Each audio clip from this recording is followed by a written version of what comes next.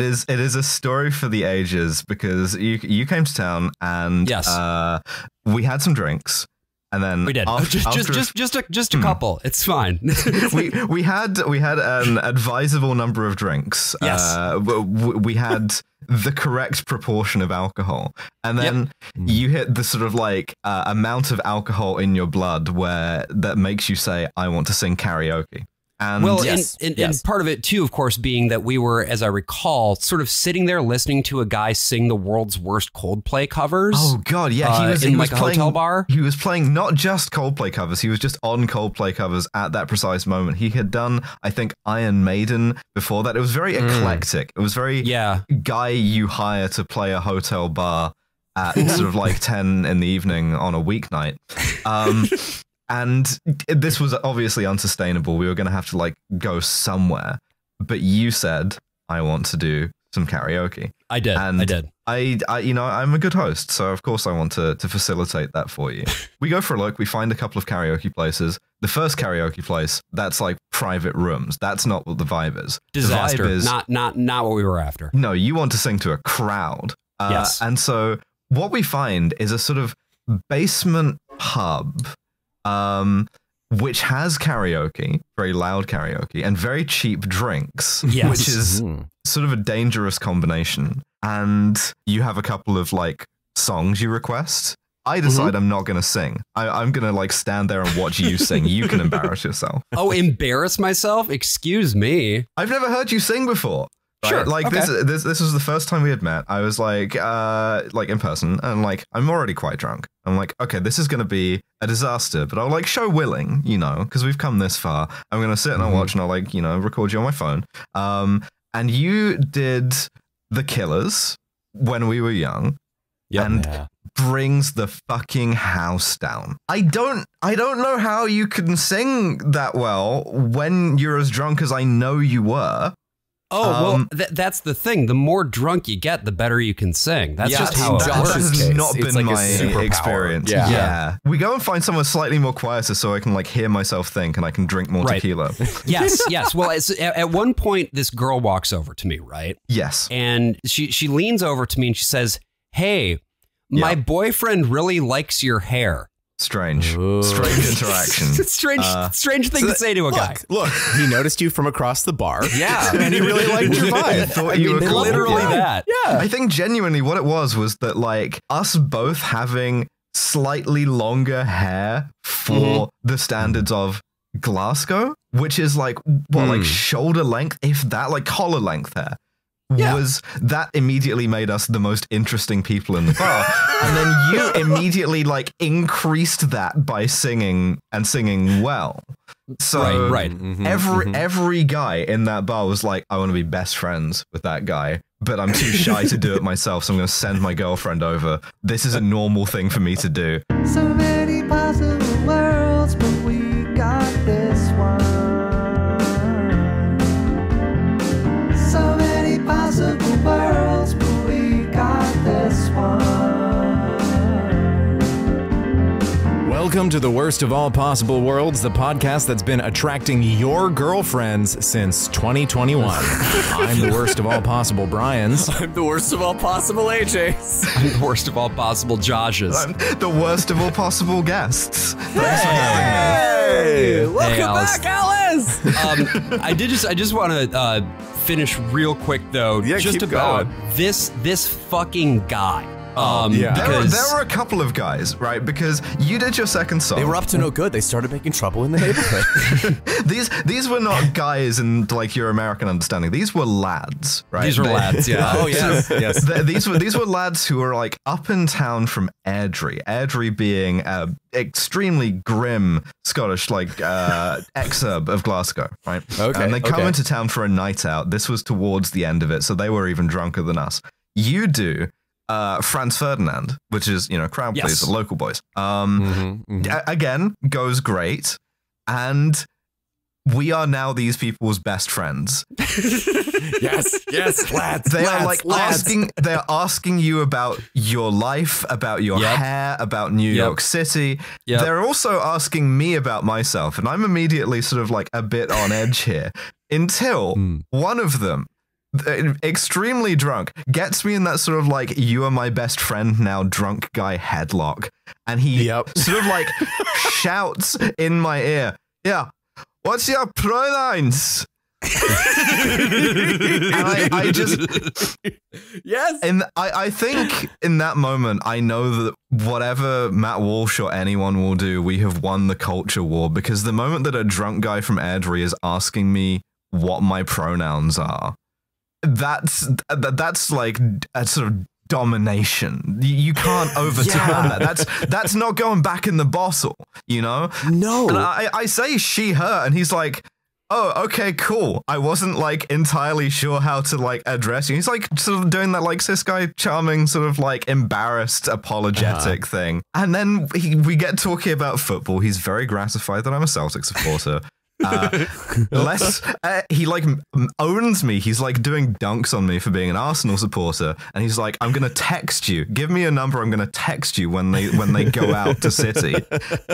He did not do this, right? He was too drunk to remember to do this. Oh, sure. Something which Josh correctly predicted would not happen. And that's it. That's the night. That's the rest of the night, pretty much, is just these guys and their girlfriends being aggressively supportive and also very curious. I felt like fucking, what's the movie where the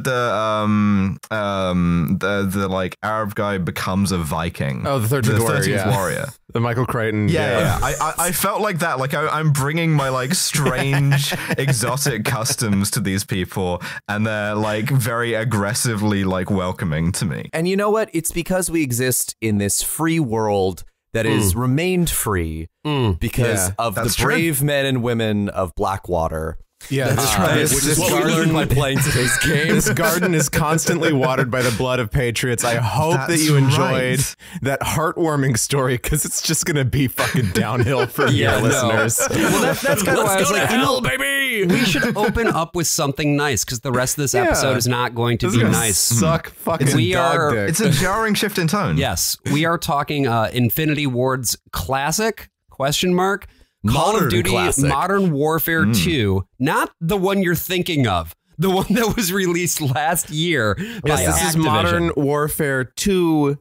It's Roman numeral 2. And not two Arabic modern numeral 2. Modern 2 Warfare 2. Yes, is this Josh, anything? that's precisely what it is. You got it. I don't get it. They haven't gotten to the thing. They've gotten to the point of like Hollywood running out of ideas where they're naming the thing the same thing, but then they haven't gotten to the point of like taking shit out, like the Batman. In a minute, like in 10 years time, you're going to get like the Modern Warfare. So obviously, I got the rheumatiz. Yeah. Every week we do case studies in the pop culture of a dying empire, and honestly, I cannot think of something that we have done on this show that is more of a case study in the pop culture of a dying empire than this fucking game. I was amazed you hadn't done it already, to be honest, when you were asking me I don't for play things. FPSs, and I don't think that's really something AJ does much of, and Josh only plays immersive sims. Let me and my little gamer reflexes take you into the dark heart of American culture. She's so fast. She's the fastest fingers in the West. They call her Glasgow's Sonic. You gotta go fast, I'm good at these games. I don't know how. I've just preserved the skill even in my 30s. So like occasionally I'll like get on the multiplayer and like hurt people's feelings for fun. Sure. I wonder if I was one of those people, because I got royally owned in multiplayer And when I think played. like when it comes to the Call of Duty games, it really is the multiplayer component that is the selling point for these. It's Activision's golden goose. They've kept this going for a very long time. Going back to pretty much the beginning of the series, Call of Duty has been first and foremost a multiplayer game, right? Yeah, I mean, they kind of had big like single player set pieces in the like early like World War II set ones where they would rip off whatever movie they felt like most notably Enemy at the Gates. They like steal the river crossing scene from that entirely. Well, and this comes out of the era where like half of all first person shooters, if not more, were all World War II shooters. Yeah. It was just like, it was this time with like Medal of Honor and Call of Duty and everything where it was like, okay, we're gonna fucking storm the beach at Normandy again. here we go. And I remember it being such a big like sticking point. People being like, here's another fucking World War II shooter. Yeah. Where now they're quite scarce. I mean, they still made one, like a Call of Duty one a couple of years ago. Yeah. Just to like scratch that itch. Yeah, to render Normandy in like modern graphics, right? I mean, we're just going to get photorealism at some point. But yeah, no, I remember playing the Call of Duty in the Pacific. I remember there was like a Pacific one for the GameCube that I played that I gave up after like 1 or 2 levels because it was playing this game with a GameCube controller and it was not. Oh, it was a rough time. I think really when Call of Duty comes into its own or really becomes what we know it as today was the release of Call of Duty 4 Modern Warfare. The 2007 game. Yes. This was developed by Infinity Ward, which is the same developer that developed the game that we're talking about today. Yeah. And there was something about taking the gameplay of Call of Duty and dropping it in a quote unquote modern setting that really just made people more engaged with it than had previously been the case. And since then, Call of Duty has mostly been set now. Yeah. Well, and we had kind of future. But that's true. They did do a future one, which is even more of a fever dream, and I'll like hold you to get me back on for that at some point. But what was curious about the original Modern Warfare was that it was sort of like insecure about its own setting. It had this like weird divide where, on the one hand, it was like global war on terror, sort of like, you know, ACU, well, Marpat-clad Marines like kicking in doors in like the Middle East nebulously. But then it also got a bit like self-conscious about that because it was trying to do like, you know, modern warfare. But on the other hand, it wanted to do kind of like a, not quite a spy thing, but it wanted to do the like counter-terrorist angle with the sort of like guys dressed in all black doing like ninja shit, rappelling down things. And the divide it made between that was that at the time was that the Americans get to do the like war stuff. And then we're going to get some British guys to do the like epic operator tactical stuff.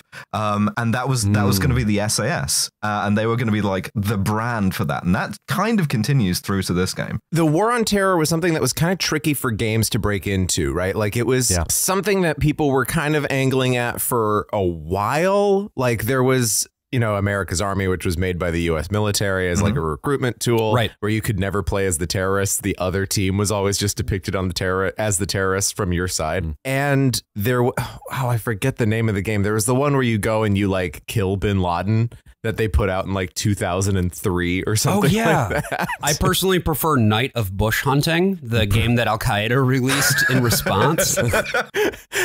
Yeah, I think that the most popular war on terror games were the banner ads that were like, fight Bush, and then it would take you to something that's like, win a free PlayStation if you just give us your social security number. I won that game a lot. And the other thing that Modern Warfare 1 did was it brought a little science fiction into it, right? And they used a lot of tech that you couldn't have used in the previous generation with like overlays. And you get like this advanced sort of targeting stuff, not just your typical HUD things, but things being overlaid on the character models as you're looking at them. Yeah, it's like Deus Ex Vision, right? Like Adam Jensen's augmentations, but the military has it now. And a lot of stuff that's sort of like filtered down the pipeline from like CNN to this to other stuff, like the use of night vision, for instance, the sort of like the green monochrome like overlay on the vision. That's something that sort of like really comes out of this period, is like people seeing it on news reports and game developers going, oh, that's cool, we should do that, doing that, and then it becomes sort of part of the visual language in general. And now you just have like guys on like the chans buying themselves like surplus Russian night vision goggles that give you like 18 different kinds of eye cancer a second, so that they can like be able to operate when you know, when the race war breaks out or whatever. And a lot of these sort of visual components were more heavily codified in Call of Duty Modern Warfare 2. Now, again, I'm talking right now about the game that was released in 2009. Yeah, Modern Warfare 2 Yes, this is number 2, not Roman numeral 2. Call of Duty Modern Warfare Arabic numeral 2. Yes, not Roman numeral 2. Exactly. And this was one that laid a lot of the groundwork for what we understand Call of Duty to be now, as well as setting up a lot of these characters that do come back in the Modern Warfare 2. I hate this so fucking much. But we're going to have so many different names for this. But a couple of them were actually in the original Modern Warfare 2, Call of Duty 4, Modern Warfare 1. Okay. The big guy, the main guy, our mustachioed beloved Captain Price, that was sort of like an NPC they added a bit more character to for one of the World War II ones. Like you can go back, you can see he's like in those too. So it's like a Cloud Atlas situation. Like all these pretty people much keep finding themselves. Yeah, or he's like his great grandson or something.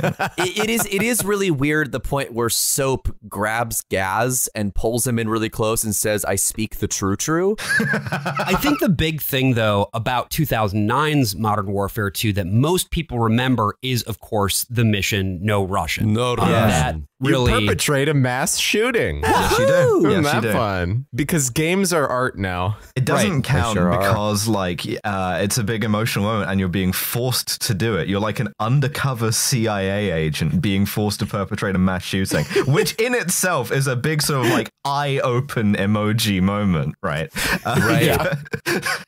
But you're like infiltrating a terrorist group who's going to do a mass shooting in order to stop them doing a mass shooting. But you have to do the mass shooting because they're like, after we do this mass shooting, we're going to do way worse terrorism.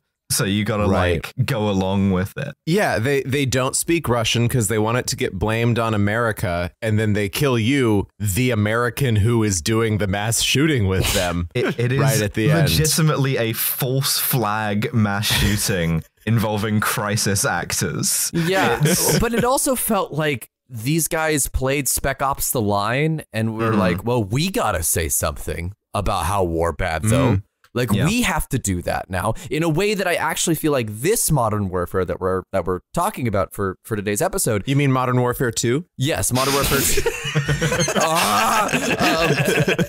Also kind of, I feel like does a little bit of a Ditto thing where it really wants to be The Last of Us for some reason. And then like kind of halfway morphs into it and just turns into an abomination. Like it feels like the people designing these campaigns know that nobody's really watching and they're just like, I don't know, like I played Last of Us. Do we want to just throw that in there, I guess? I can't wait for the Craig Mazin TV adaptation.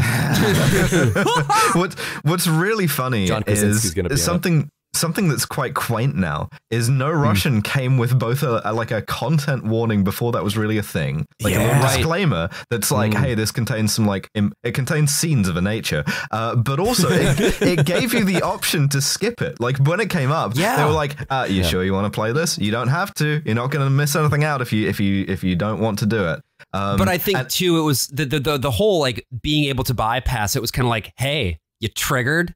You want you're going to check this out, or are you too triggered, huh? Yeah. That's true. Yeah. It's sort of like having it both ways. Yeah. It's also a thing of just like following orders too is the other thing that like this game, the gameplay of Call of Duty is to teach you to follow orders, at least in the campaign. Yeah. And so this one was one where it was just like, well, I mean, you don't have to follow orders, but really only pussies don't follow orders. You don't want to be a pussy, do you? Yeah. And I'm like, kinda, I don't want to shoot children. Yeah. You also have like explicitly as much choice as you usually have implicitly, because the way the games are designed is very linear and then going to a lot of trouble to disguise how linear it is. And so it is very much like, go here, shoot guys. Once you've shot enough guys, the NPCs do something. So like it really lays that bare, and it's unintentionally, I think, an interesting piece of self-critique. Yeah, it's Call of Duty Modern Warfare 2. Which one, Brian? The original one, right? It's very linear. It's very cinematic. It's very much following certain trends. It is also absolutely fucking incoherent. The story is just a mess. There's a million things happening. You just jump across the world because it seems to have a design philosophy that's like individual separate teams will make their stages, and then they're slowly going to figure out how to integrate that into the story. Because it's like you're going from like Siberia to that airport you do the mass shooting in, to Brazil, to Washington, D.C., because the U.S. ends up in full-blown like nuclear war, and then back to Brazil. I think the sort of the design, the writing of Modern Warfare 2 1 is maybe the best example of like sort of the priorities that writing gets in making these games, where you know, you'll have a creative director, you'll have a game director who will have like a list of things that they need to tick off in making it. And the job of the writer is essentially to like link those things together. And if you were handed like a, you know, an A4, like 1-page summary that says, you know, get me from prison in Siberia to favela in Brazil to the White House and put it all together, you're gonna write some weird shit. I mean, it's just in the nature of it. The first memo back is just, okay, first of all, we're gonna need Keith David.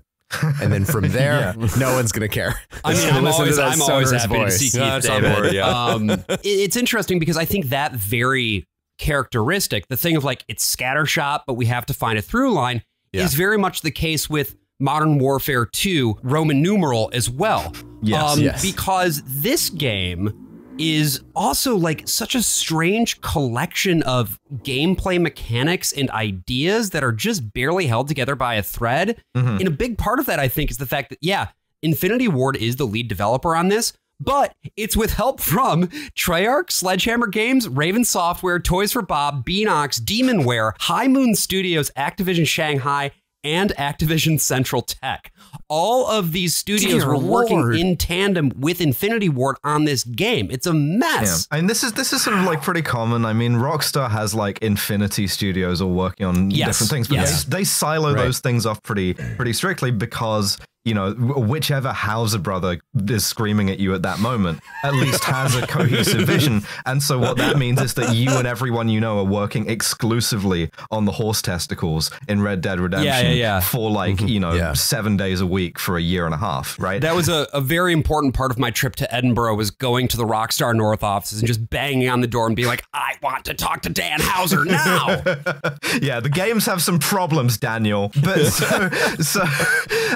But compare that to sort of Bobby Kotick's shopping spree of studios, which will certainly be the worst thing Bobby Kotick has done. For sure. Nothing worse than that. You get this sort of like result, which I'm not quite sure how I want to describe it other than scattershot. I think it's sort of like it's a bit at war with itself at times. Yeah, because it's very clear that there are two big plots happening within this game at once. One, we gotta reinforce what the United States is doing in the Middle East is good, actually. Because turns out they're invading us. And then also that, hey, the Mexican Cartel is also invading us simultaneously. But it seems to me that the game itself was originally about the cartel. It was going to be almost exclusively about the cartel. And then all of a sudden, there's this assassination that Trump pulls off against Qasem Soleimani. And the U.S. Army's like, hey, can you make this look good, please, for us? Can you like maybe justify that this was a really good thing, actually? And they're like, well, we had this cartel game. It's like, I don't know, just graft it on. Who cares? I mean, that's definitely seems right, because the beginning of this game has you assassinating Qasem Soleimani, right? It's so funny. This level, this game has so many levels that just keep going. This is 2 minutes long. You are hiking through a trail, like somewhere on it is. Like half of the mission is a tutorial for how to run and climb over obstacles. You're just going through a chasm that looks like a hiking trail outside of Gallup, New Mexico. I was like, wow, this is okay. I'm on the Navajo reservation now.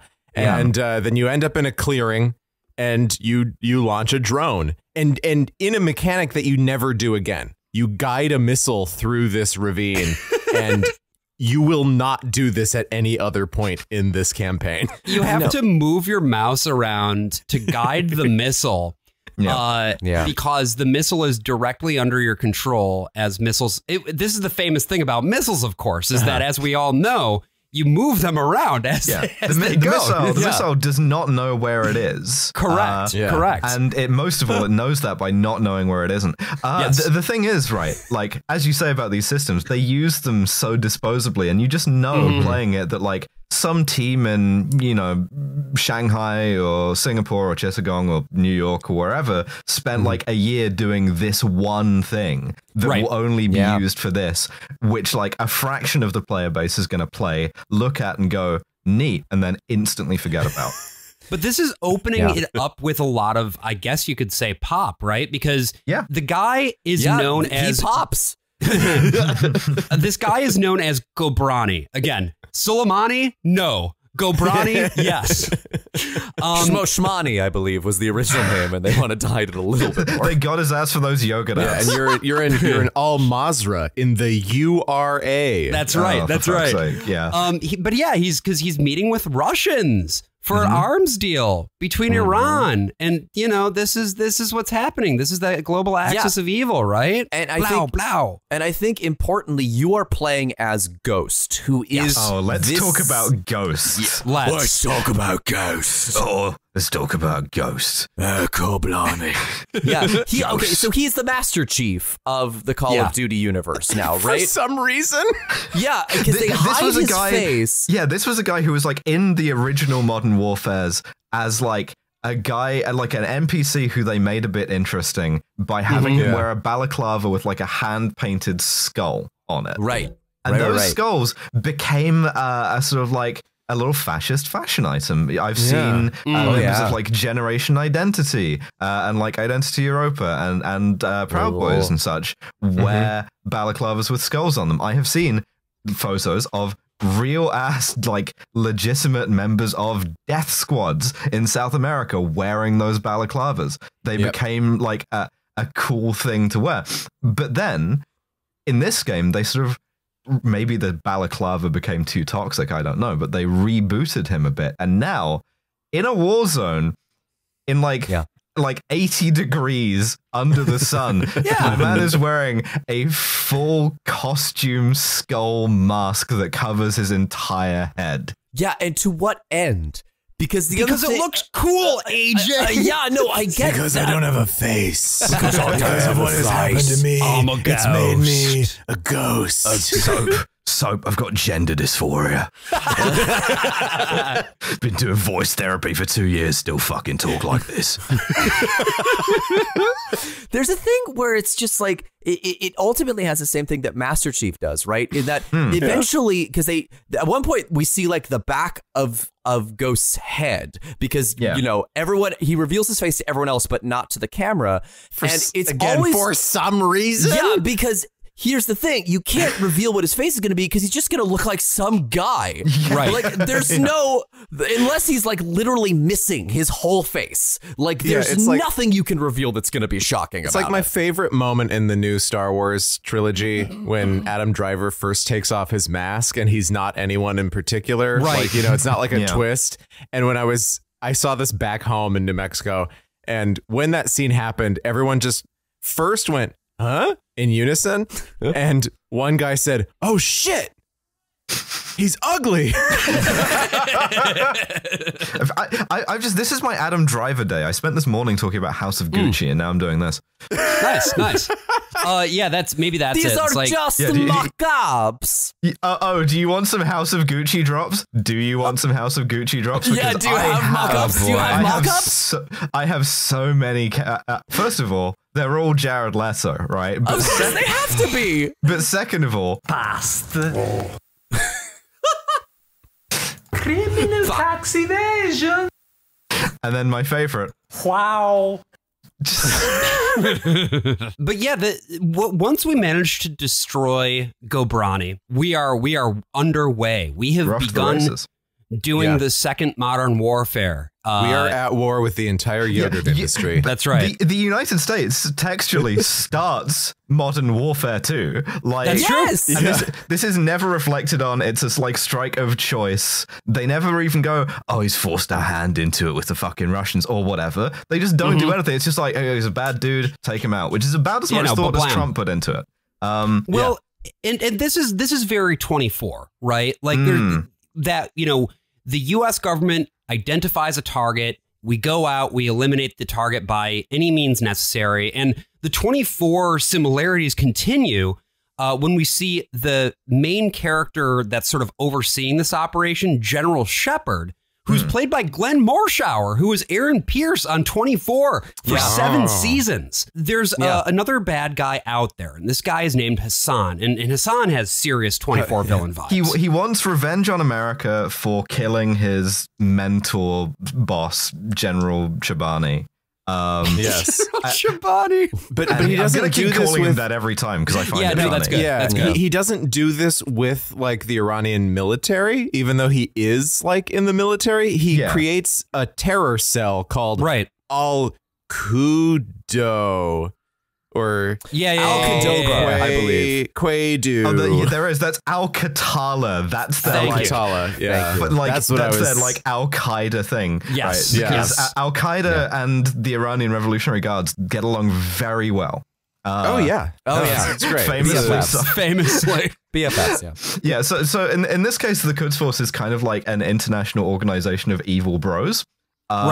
Who are gonna go out and like harm the United States. The other thing about Hassan that I like is that he's doing all of this shit, and he must have a pretty big budget to be doing all of this shit. He's a major. Like he's not that big of. There are 2 dudes in the Iranian army. Like.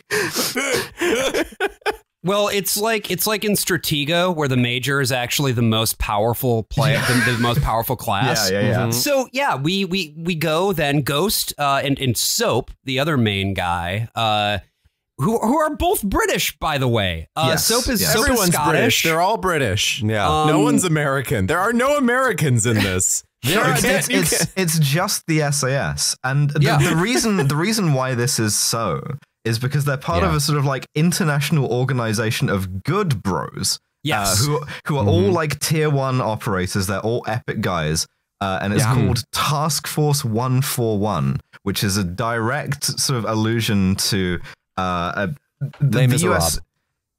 Well, the US invented this for real in Iraq, right? It was called Task Force Black. Before that, it was called like a bunch of numbers, Task Force 20, 145, a bunch of these. And this was like a kill or capture task force. They're the guys who caught Saddam Hussein. But the idea was you're going to get all of our coolest guys and all of your coolest guys, and they're going to be besties. And it's going to be like an Anglo-American bro-off. They were like, did you see the Dirty Dozen? We're going to do that, but without the prison part. Yes, but without as many war crimes, allegedly. And so they just sort of like fictionalized that. And then they kind of wrote all of the American characters out of it.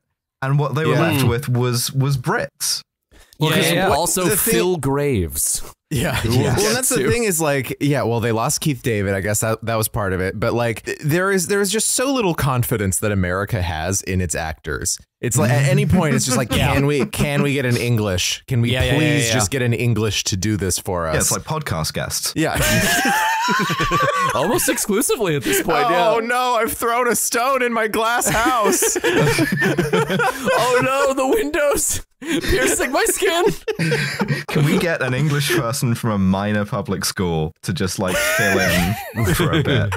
Yeah, so there's like 3 or 4 main British guys. You have the upper deckers who are American. There's a Russian guy who shows up at some point. Then you also have some Mexican special forces guys who are also in this unit. But also they are linked to some kind of Blackwater-esque group, but they don't really say so, or at least I didn't notice that they said so until you were in the cartel mansion thing. Yes. Which is immediately before Blackwater betray you and you fed up with this world. So, and we'll get to that in a little bit, just because I don't want to introduce too many guys too quickly. I just want people to understand the experience of that. This is what it feels like playing the game. It does not establish anything. That's not what it feels like playing this game. This game feels like being hit with a hammer.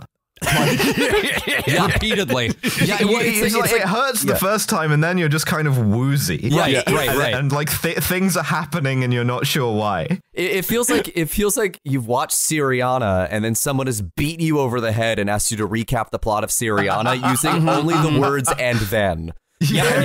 And then it's maddening. Yeah, because we get into this situation, right, where Ghost and Soap have to go to Al Mazrah to take out Hassan. They try, they fail because he's already gone. Yeah. But he's doing a Twitch stream. Hassan is. Yes. Yeah. Good one. He is actually doing a speech on a live stream that you just keep coming. You're like, oh, Hassan's in this room. That's and right. It's just like a laptop where he's giving a speech where he's talking about, we're going to invade America's borders. Yeah. Our heroes being confused by a sound coming out of a computer speaker being like, oh, it's got to be the real him. Oh, computer again. That's also very 24. Like, I kept thinking about how fucking 24-ass this thing is, because you'll get those moments all the time in 24 where it'll be like, oh, we're coming across the guy. Oh, he got away. Like, it's very common. And it happens Such here a Tim too. Robinson delivery, Josh. I was going to say, that was beautiful. Really tapping into my... but what we do learn here is that the Iranians have American missiles. Whoa! Curious. I wonder where they got them. That's going to be an important plot point, I bet. Who could say?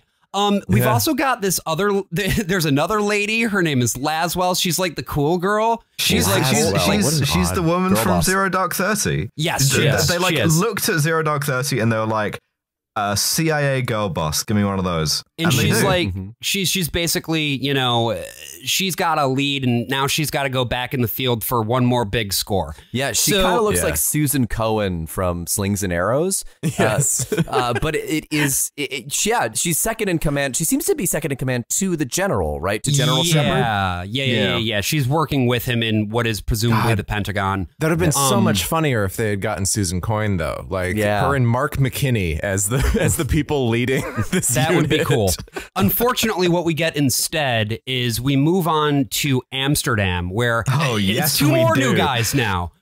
We've got Price and Gaz, who are also both British, right? Both British. Gaz was also another NPC they just had to give a name to. Yeah, the thing about being in the SAS is it's so cool that you don't have to like do any of the shit that you have to do in the regular army. And I guess that's kind of true. You can like grow your, fucking mustache or whatever.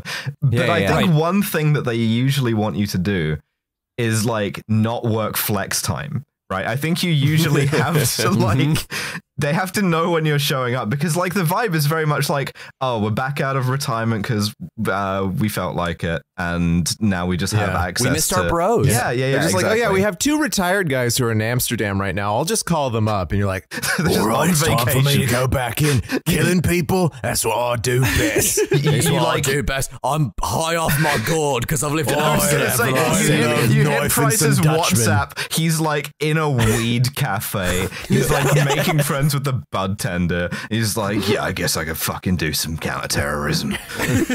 He just stabs the guy he's smoking with and walks out of the shop. So the thing is, there are no weed cafes in Amsterdam, right? Any of the culture that you think exists in Amsterdam, that's not there. What there is in Amsterdam, there is no culture in the Netherlands. No, and that's true, but for different reasons, right? What exists in Amsterdam are three things: boats, pretty buildings, and the entire city being entirely under the control of Al-Qaeda. That's right. That's right. Because when we arrive in Amsterdam, we're out on the canals, I guess. We're doing sort of like a discount Splinter Cell infiltration stealth kind of thing. Cell back, no justice. Yes. Like they're doing a remake, and I'm like, no, give me like a more remake. Give me a new one. That's the weird thing about this game is that it wants to be a stealth game most of the time. Yes. And it's terrible at it. If it was willing to actually try to be a stealth game, it might be fun. But it's constantly at war with itself because the Infinity Ward engine is not designed for stealth. The thing is that like the team who were meant to design any of the things that would have systematized the stealth instead developed the missile that you use once. Yeah.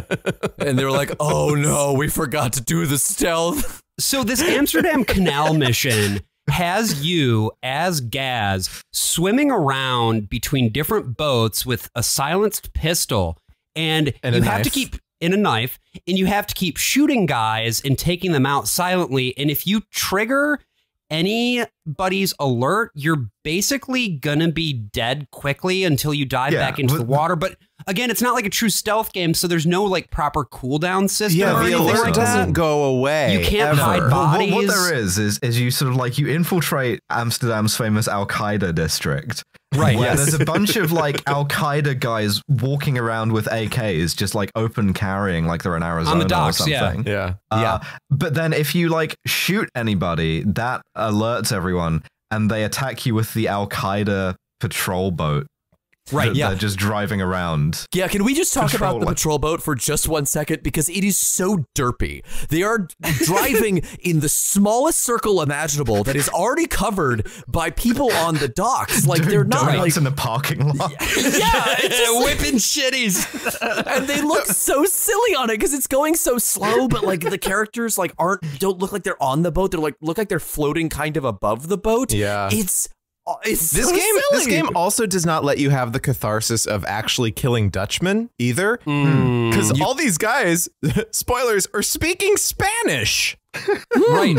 All these Al-Qaeda guys in Amsterdam. weird. Yeah. So I mean, the thing about the Al-Qaeda guys in Amsterdam, right, is that this is 100% like a racist, fascist thing, but it's become something that's been so laundered through other action movies and like right-wing news that this is, you know, ripping headlines and ripping concepts out of, that the like I don't think that they thought of themselves as like making any kind of a political point here. Yeah. They were just like, sure. It's like, you know, it's within the bounds of acceptability now to just say Amsterdam is mostly Al-Qaeda guys. If you don't like think of the sort of like the part of that that's variously either implicit or explicit in right-wing sources, which is because of mass migration by Muslims. Right. Yeah. No, Yeah, I mean, right. this is just like Geert Wilders and his whole fucking, you know, no-go zones and all that. It's exactly the same. Over there, they're called Vanderkaida. Oh my god. They're called Neoguzuns. So, yeah, It's very hard to commit terrorist acts in clogs, is all I'll say. You mean wooden shoes? It's We found it's new hard to camouflage makeup. Bit racialist though. It's like Ghost Christmas time, Ghost. Supposed to be soot from a chimney. I've got the fucking radio filter. I could be doing that. Supposed to be soot from a chimney. Wow. my God. Oh, The other thing that's so fucking annoying about this part in Amsterdam is that you are constantly being nagged to do stuff. Like, So you don't bad. just get to walk around the docks and shoot the guys. You keep on beginning like, hey, guys, you gotta go shoot those guys now. It's like, I know. yeah, and if I know. But if you don't do it in that order, you fail. And that's a big recurring motif in this game is like, so if you don't do irritating. exactly what they say, exactly when they say it, the mission will just fail. And it'll be like, oh, it took too long. Sorry. Start all over again. And again, that's to train you, right? That's to train the audience how to follow orders, because this thing is just fucking military propaganda. Like, every single thing is a command of you have to do this. Because after we successfully get through the part in the canals at night, it's now the next morning and we're out on the street of Amsterdam. And once again, we are given a series of commands that we have to obey because there's some sort of like a meetup going on. And It's not really clear. Like, at this point. no. Also, the other thing I want to dig into really quickly is calling it military propaganda is true, but I think there's something interesting here where, as the series has gone on, it's gotten less and less to do with anything the military does, or even really anything like the CIA would do. And it's become sort of more like banging G.I. Joe dolls together. With like a veneer over it. Because like if you're like an American teenager playing this, what are you gonna get from this? I wanna like join the British Army and to hang out with these guys.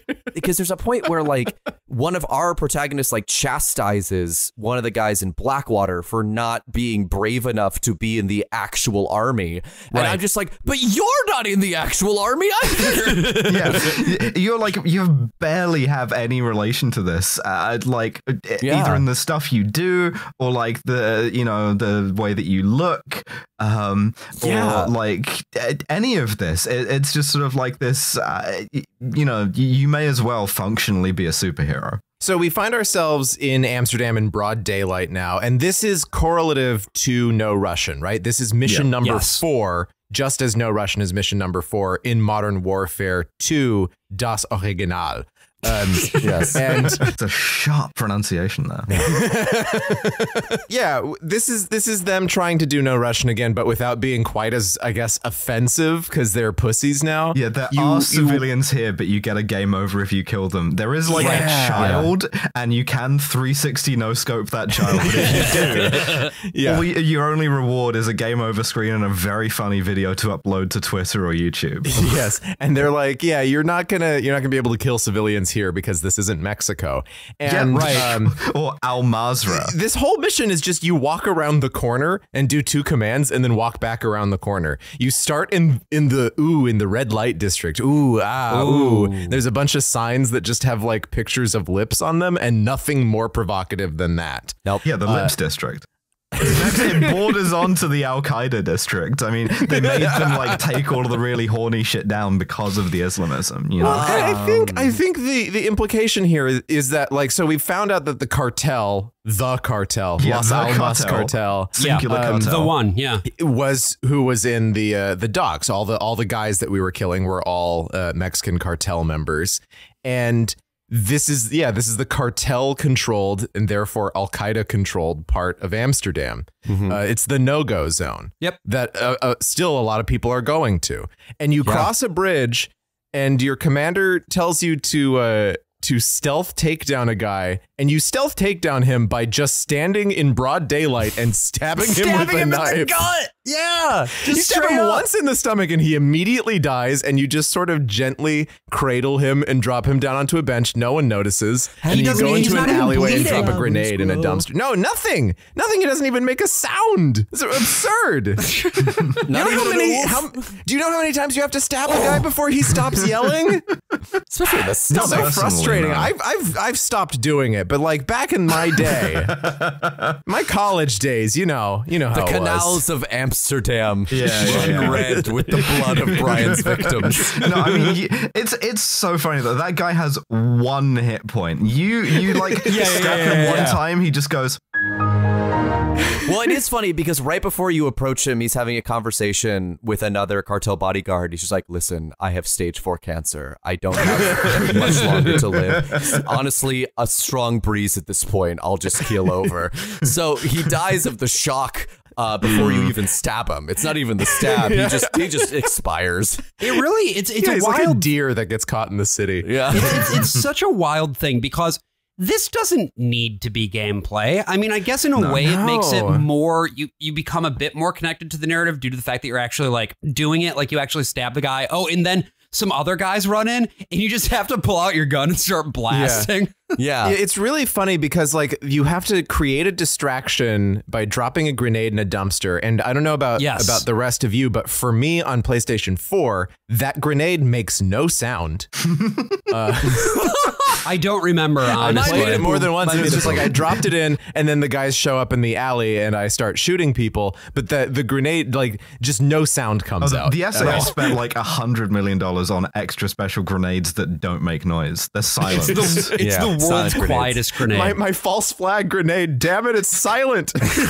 and when the shooting starts, when shit gets kinetic in the middle of like the Lips district of Amsterdam, no one at all seems really concerned. Like the civilians running around, and like if you shoot one of them by accident, you get a game over. But nobody's like, oh, the Dutch cops are gonna show up. Or whatever. Yeah. They're just like, this is normal to us. Well, you'd hear them coming from a mile off, the Dutch cops, because they're forced to work logs. All of the Sharia cops would come out of the canals. Of course, the thing is the Dutch cops don't show up because they're too busy like asking each other's pronouns. Oh, that's it. Okay. Yeah. And that makes sense, yeah. Can't respond to the Al Qaeda guys because we're doing diversity training for the like 18th day of this month. Alice, when did you start writing for the Babylon Bee? When I got much less funny. Like, yeah, here's the thing. It would be funny if it wasn't so dang true. Oh, yeah. That's the thing about comedy is sometimes it hits the hardest when it's true. Yeah. I think there was a lot of like talk when this game came out about the Amsterdam level in particular because of the way the NPCs like navigate the space and how uncanny and like ghoulish it feels because so many of them appear to just be like husks, like these corpses shuffling about their day. There's no real life or personality in these NPCs. And of course there isn't, because there isn't life or personality in this game, really. I thought you were going to say in the Dutch. Oh, yeah. I mean, it's also sort of like they have inadvertently given you operator vision by removing your ability to empathize with these people, because you're like, oh, these are civilians. They're not people. If they were people, they would be cool like me, and they would be wearing the like infrared patches and the like tactical clothing. Right. But yeah, I'm surprised this section got any attention at all, because it's over. It's one and done. Yeah. It's just like, it's okay, here we go, next chapter. It's not controversial at all in the way that No Russian is. Its counterpart. It's just kind of there. But the thing that we do need to do once we have concluded Amsterdam is we need to go to the United States-Mexico border. Yes, we do. Because yes, we do. I could talk for an hour and a half about this mission because yes, let's go. Have you seen the movie Sicario? Interesting sort of like fever dream. People generally like the first Sicario. I like the movie. Yeah. I like the movie. But the point of Sicario is essentially like, to do the border stuff, the cartel stuff is tremendously dehumanizing, and in order to do it successfully, you need to be a fascist, and that's bad, and that's who we've given all of the power to do it. And then they made Sicario 2, Soldado. Same screenwriter. Yeah, and the point of Sicario 2, Soldado is to do the cartel stuff, to do the border stuff, requires you to be a fascist, and that's good.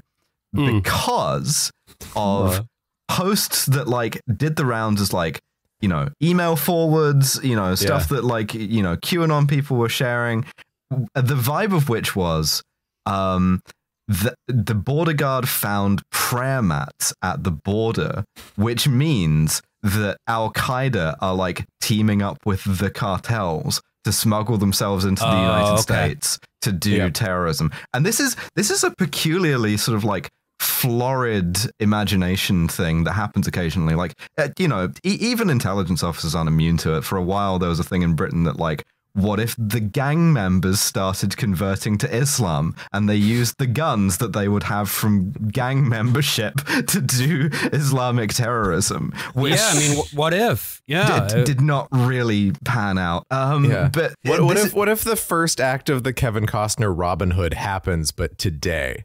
Yeah, like, and it's sort of like this thing where like wrestling, where like, the only way that the heels can get ahead is like with an unfair team up, whether that's a historically accurate one like Russia and Iran, or a somewhat less plausible one like Al-Qaeda and Iran, or it's Al-Qaeda and Iran and the cartel. And then if the ending of this game is anything to go off of, now the Russians are also going to get involved. Like it is it's trying to equate all of these different organizations and group them into one larger group evil, right? Almost like maybe sort of an axis of evil. Because if they just fought on their own in a stand-up fight, America would destroy them easily. Oh yeah. Yeah, it was so powerful. We're like Goku for countries. They just get so big and so round. Yeah, exactly. And you think that we can't handle one more enemy, but you know what? I think we can. I think we always can. Always can. It requires a my border is too porous. There's just too many immigrants getting into my belly. Oh no, I don't like this. I hate this. Goku's wall is very easily scalable, is what I will say. Oh, they're scaling my wall. Oh God! But this movie, this game is progressive in two senses.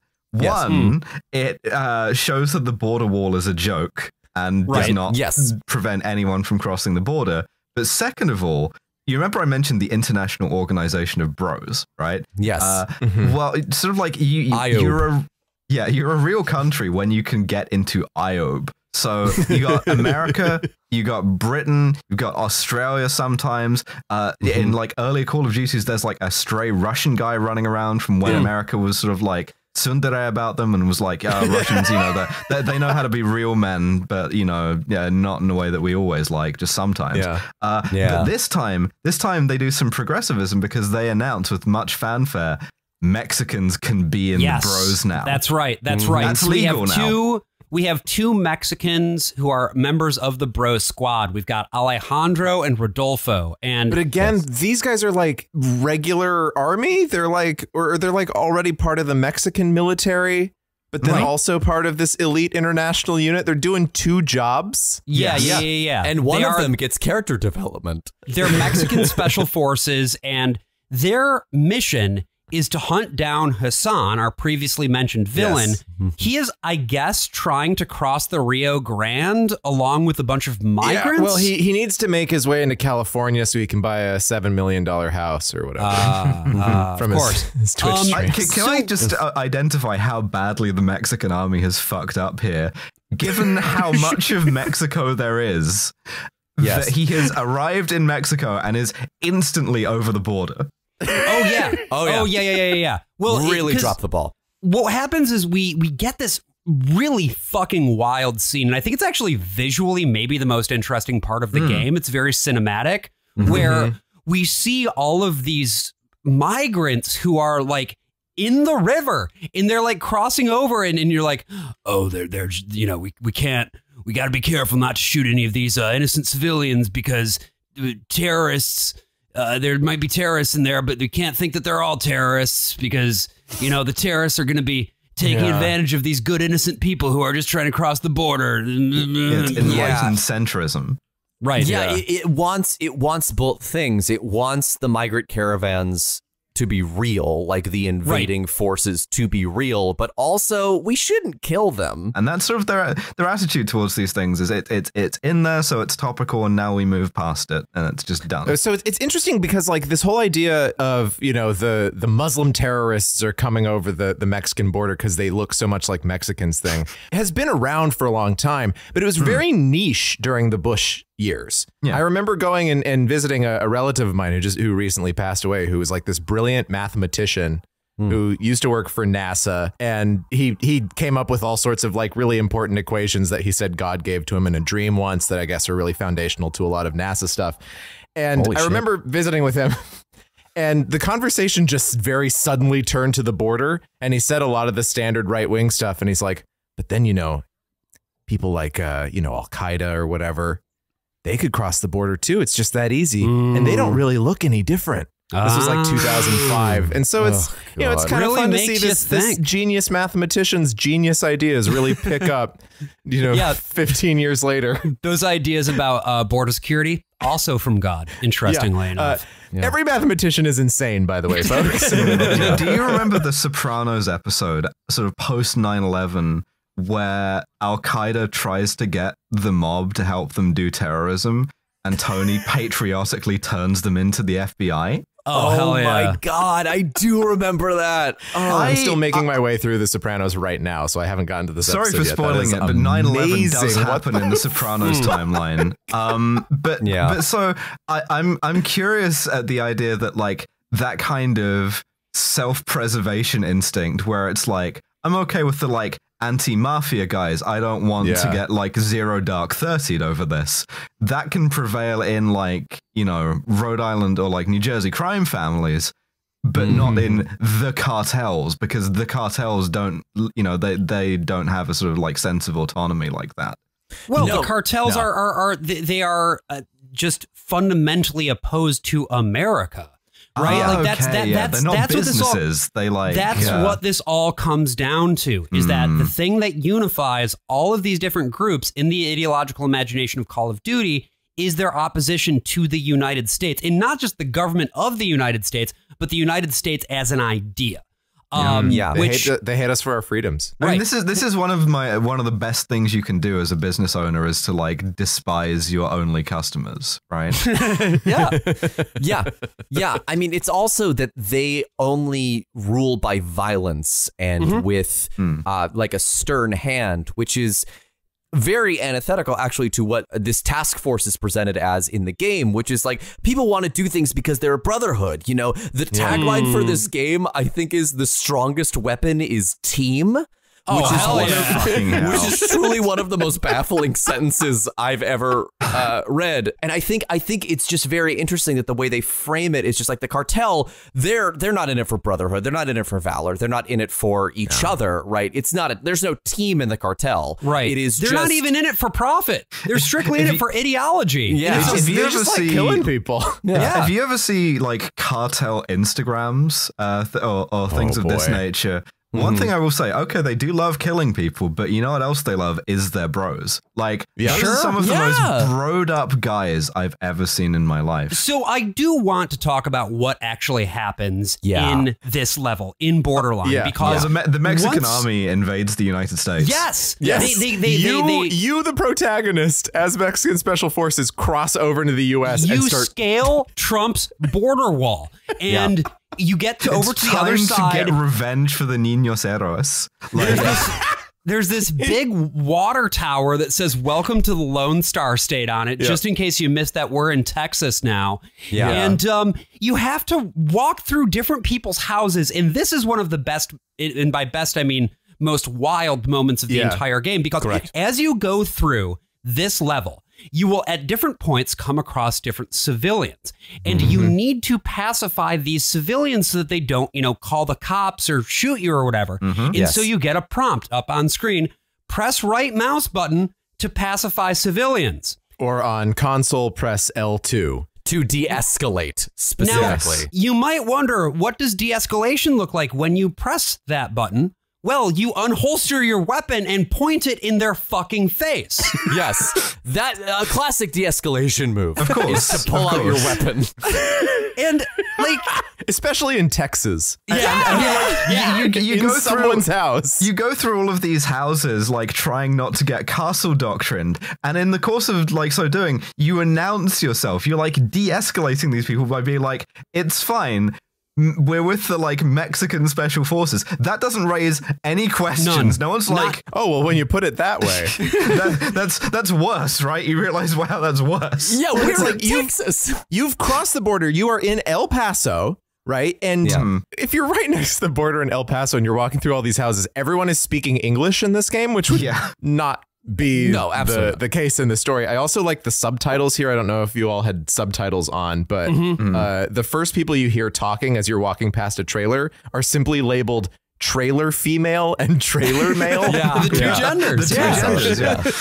But so something else happens, which is you get stopped by the cops at long last. Yes. And it takes a couple of interesting positions here.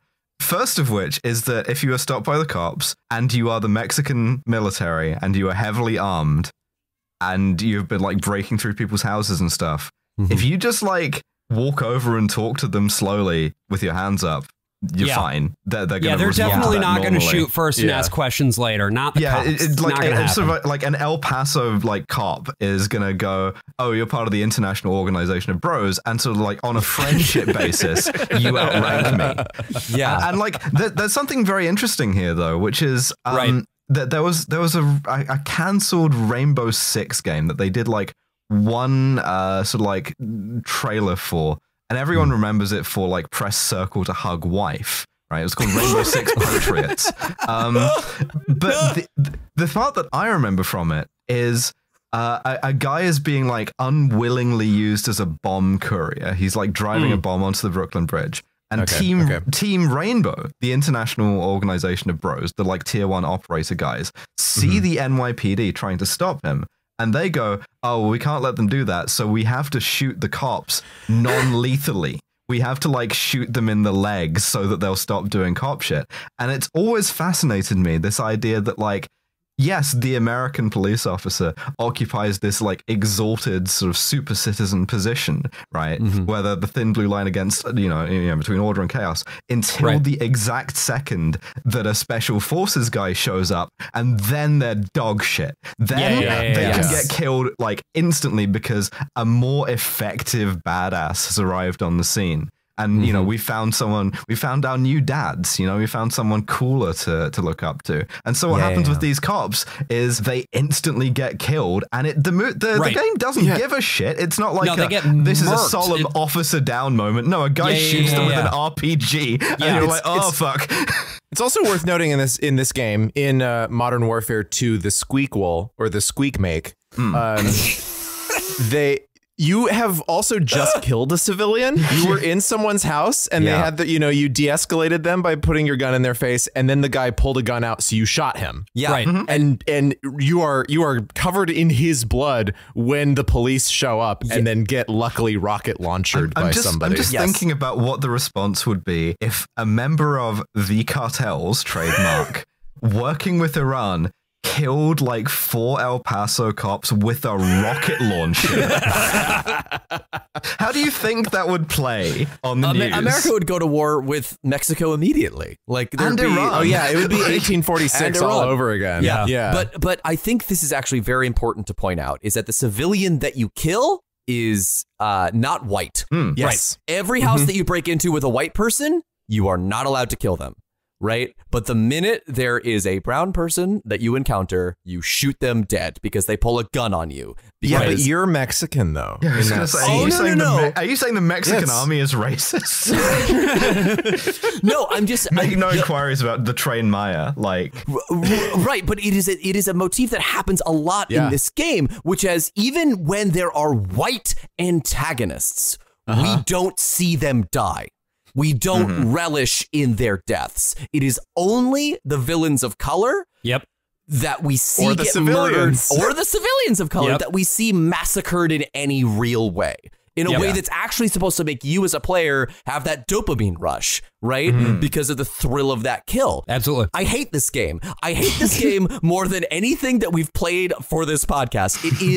It is so insidious in its attempts to like steer your brain towards its way of thinking, and it's so manipulative in that fact. You'd be dead. If you approached a fucking police officer, they would shoot you fucking dead in the street. And the fact that this game even for a moment entertains the fact that that's not true. I mean, the cool thing is that this is mostly consumed by children. Yeah. That's the best part. I agree. That's my favorite part. I like it. And hey, you know, if you've been having fun so far, just wait until you hear about what happens next, because we're about to do some drone warfare. I mean, technically, like, this is not actually a drone mission that happens next, but there's really two pieces here. First piece, Hassan got away again. Oh no, we got to go get him. And so we go to Mexico. Soap and Ghost go to Mexico. Yeah, we go to the city of Las Almas. Las Almas. We go to the favelas of Las Almas. And okay, they still have some assets from the Brazil stuff. And they're fucking driving around. And Ghost is wearing, again, the full skull mask and cape, just in a car with like 3 normal guys. He's got a lot of makeup around the eyes, too. It's worth noting, too. Yeah, he's done the Christian Bale eye makeup thing. Yeah, he's got a full Al Jolson under there. So that's why they don't let you see it when he's singing the mask off. Yeah, this is the thing that's kind of interesting about the way they frame this up is that once again it's the binary of like Rodolfo and Alejandro. They're like good guys who really love their country, man. And like, if you really love your country, then you're going to be opposed to all this bad, like corruption and shit like that. Yeah. And, all of the cops are being paid off, and a lot of the military are being paid off by these cartel guys. And oh no. So they make and the cartel leader is El Sin Nombre. Yes. El Sin Nombre. Oh no. This is like insane. I mean, you can practically like hear the sort of like flamenco guitar being played after it. Truly. Like, but yeah, they do make it's a genuinely, point. it reminds me of the bit in fucking Clear and Present Danger where they have not Pablo Escobar just say, yes. Oh, sí, señor. It's like, hey, you ever consider that this guy is Mexican? Yeah, and most of these people, like most of the people you encounter in the game, just say like the canned lines from Resident Evil 4. Oh yeah, it's all Matalo and Cabron. It's like, but they really do make a point to differentiate that Las Almas is not the rest of Mexico. Yeah, right? it's like a weird extraterritorial This is cartel not state. Mexico. This is Las Almas. I want to be very clear to anyone in Mexico who may want to play this game. This is not Mexico. Yep. Because what they're able to do here is, they're able to create this sort of imaginary world that bears very little resemblance to the real thing, so they get the benefit of the setting without the real world implications of the setting, which they also do with Amsterdam, to be fair. But for some reason, the difference is there isn't a huge market of Dutch American teenagers waiting to play this game. Yeah, I mean, there was like it was me at one point in time, but that was about it.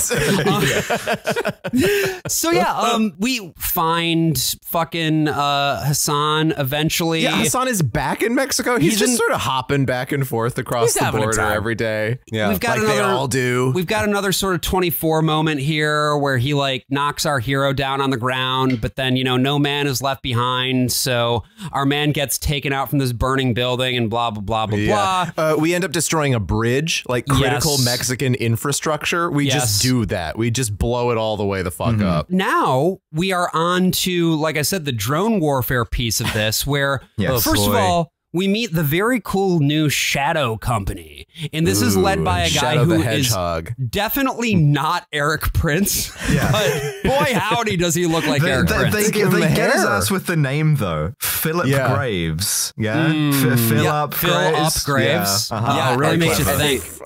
They call it out, too. They do call it out. They say, Phil Graves. That's funny. And I'm like, I know, I got it. I got it for when you said Phil Graves. I didn't get it. You ever thought about the target audience similar for this? to the phrase Phil Graves? It's a homophone. I deal with enough homophones in my life. So what we get here is back-to-back missions where you are in a bomber, I guess. And it's an AC-130 gunship, and they do this because they I'm not sure it is an AC-130, but they had an AC-130 in the original Modern Warfare. And they tried to do a bit of social commentary where you would you would removed from the gunfight and you would operate the guns on this gunship, and you would hear the operators being laughing in an office environment, and it was damn, society. And I will give it the credit.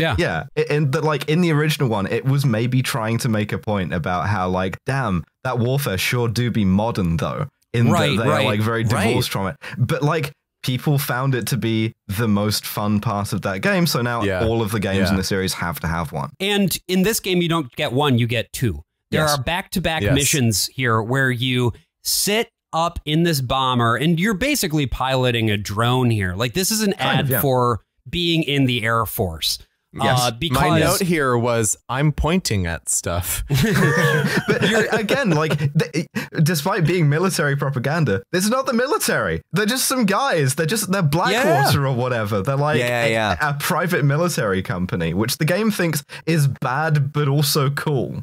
Yeah, so you basically you just have to click on. It needs guys. reform. It needs reform. The PMCs need reform. You click on guys. You get this message is oh, here come guys up to the school.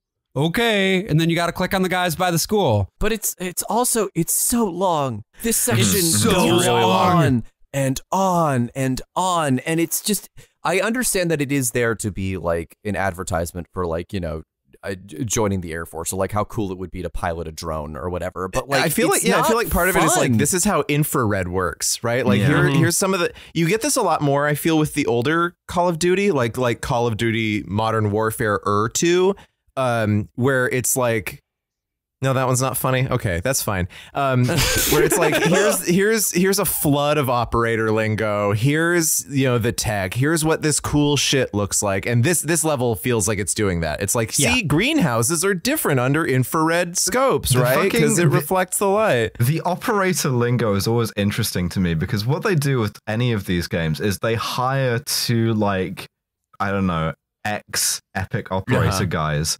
And just to hang out with them and be friends with them and be like, yeah, I'd do that. No, I wouldn't do that. You're so cool, Eddie Gallagher. Thanks. Yeah, exactly. Ben Robert Smith or whatever. And so they talk to them, and then they pick up like one or two things that they say, or like say they would say, and then use them to death. And they're always like that kind of like uniquely unpleasant kind of like military language. So like, and like one of the other Modern Warfares, everyone was saying that they were like Oscar Mike all the time, a thing which like one guy maybe said once. This time they refer to shooting people as dumping an alarming amount. Like the number of times that like Captain Price with the mustache will point you at a dude and say dump him is interesting. But the one that reminded me specifically was this is real and reprehensible. They refer to, as I understand it, common people fleeing from a drone strike from a building as squirters. And I'm like, wow, that's horrible. Thanks. It is worth noting that there are actually 3 calibers of weapon that you can select from. You've got like a sort of a minigun, you've got like a moderate sized shell, and then you've got like a missile. And there are different points at which you need to use these things. Again, just kind of giving you, but it's not really fun from a gameplay perspective. Like it's not giving you interesting variety. In gameplay, it's just giving you different ways to kill guys because we are having warfare and we are doing it modernly. I gotta say, this section performs horribly on PS4. Because you're zooming in and zooming out the whole time. Pop in of the textures, like you'll just see every object grow polygons very slowly every time that you zoom in. It's great. It's a remarkably poorly optimized game in general. It's so on PC, it's terrible. Oh, across the board, not just because I'm last gen. PS5 for the most part runs really, really well. There is one section, the final mission is we'll talk about that. The second to last mission is just unfinished. They did not.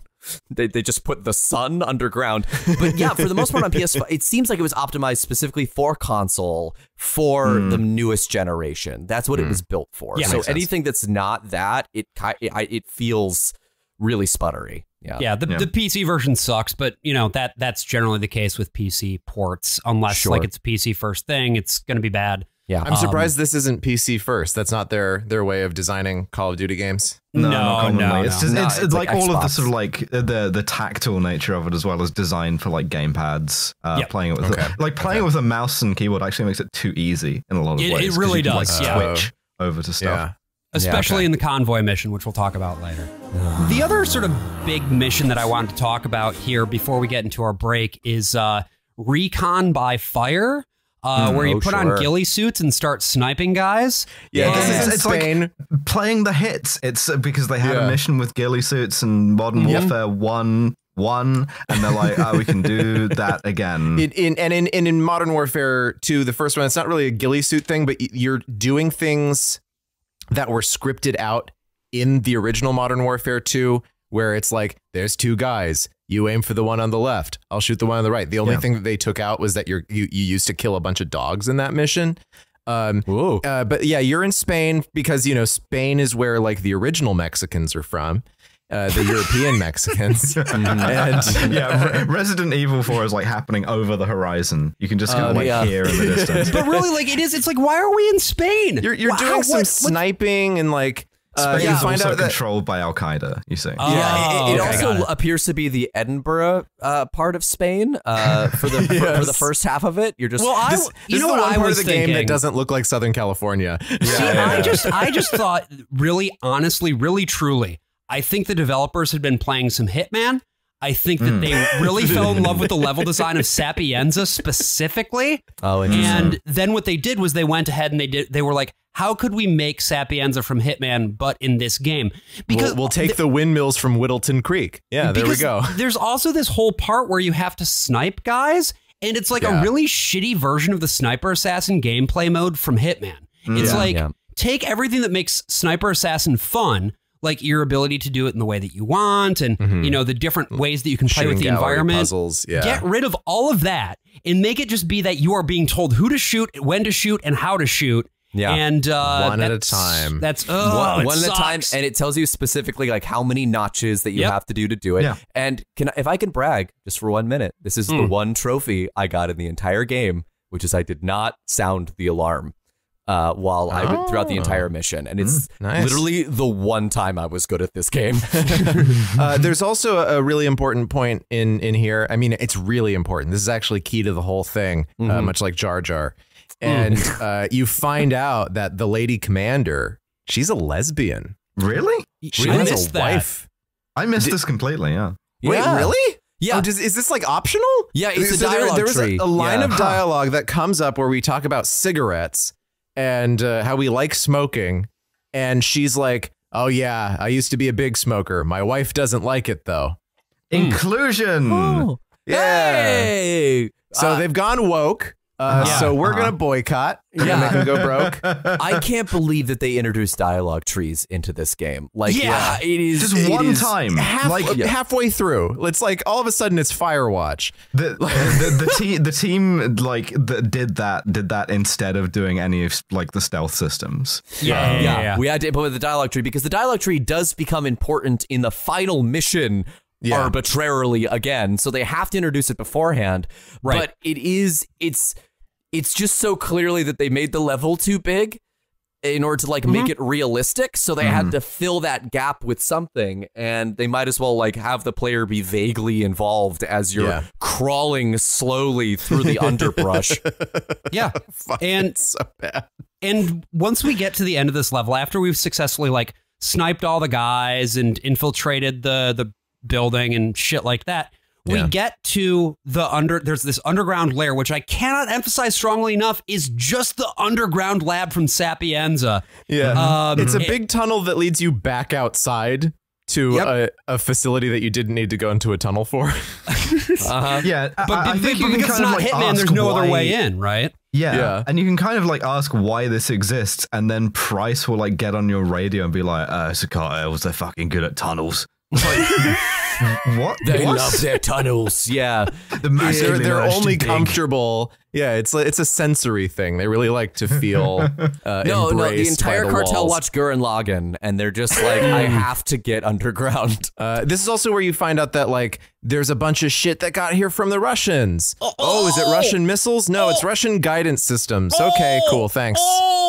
Basically, at this point, Laswell, the aforementioned cool girl lesbian, she drives a Ford. That's how you should know that she's gay. Whoa. She's built huge world-spanning historical L for Subaru there. I know.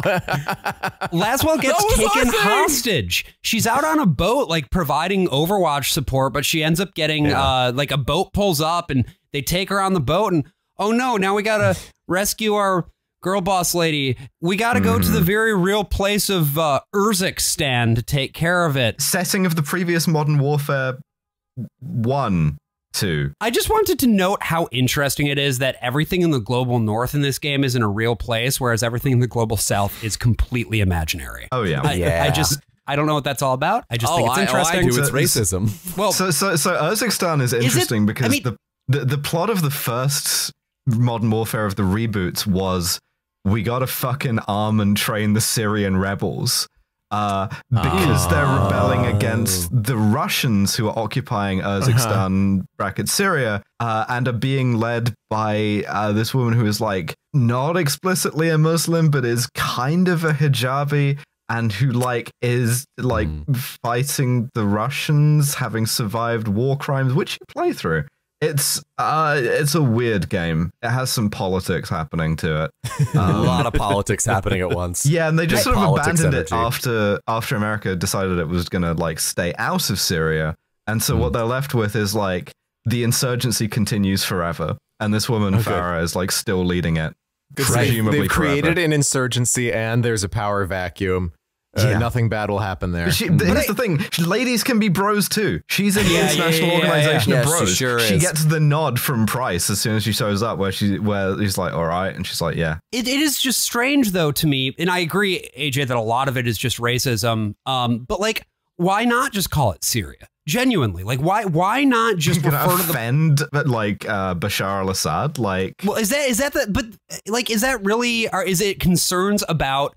I mean, maybe it's the U.S. military, right? Maybe it's the military saying you can't actually call it the UAE. That's plausible because you know the UAE is a real place, and we don't want to be seen as Jones and I mean, it's like, it's weird because it's like, Russia's a real place. We weren't in the situation that we are now with Russia when this game came out. Right. Like, what's surprising to me too about the angle with Mexico, and like Mexico's a real place, Las Almas is not, is that they didn't somehow incorporate China into this, or like I'm fake China. By that's that next too. game. Yeah, that's the next game. It's bewildering to me because it's just like, next game they they're need to do a thing about the fentanyl. Russians, I'm sure, but like, because we'll do a stop in Shanghai, I'm sure, and maybe we'll get North Korea in there for good measure. Who knows? Right. Well, anyway, we'll continue our exciting exploration of all things Modern Warfare 2, the search for Curly's gold. Right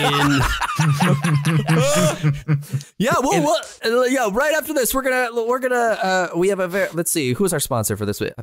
Who is our sponsor, AJ? Oh my God, it's Ghost. Oh no. Oi, listeners, it's me, Ghost, Commanding Officer of Task Force 141, and Employee of the Month of the Newark Spirit Halloween 6 years running. I'll see you, Stuart, trying to take my Employee of the Month spot. I will bury you so deep in the desert, no one will ever find you. I am the party boy. No one is party better than me. Men, it's time to face facts. Men's faces, nobody likes them. Too many holes. So why not cover yours up with the only makeup that's built for men, by men, for men, to men, with men, from men, atop men, men. Introducing Eagle McGee's Male Murder Cream, the only skin enhancer tough enough for a man and tactical enough for weaponized murder. I'm looking at you, Stuart. It's made of only the toughest ingredients. Nails, bits of gun all squished up and stirred around, tar. Absolutely no air will be able to get in. Men's skin doesn't need air. Air's for pussies. Did your dad ever make you kiss a snake? Mine did. That's not even a euphemism. He literally made me do that. He put a hat on a snake and called him Mr. Bertram and made me kiss him on the mouth. I sort of enjoyed it.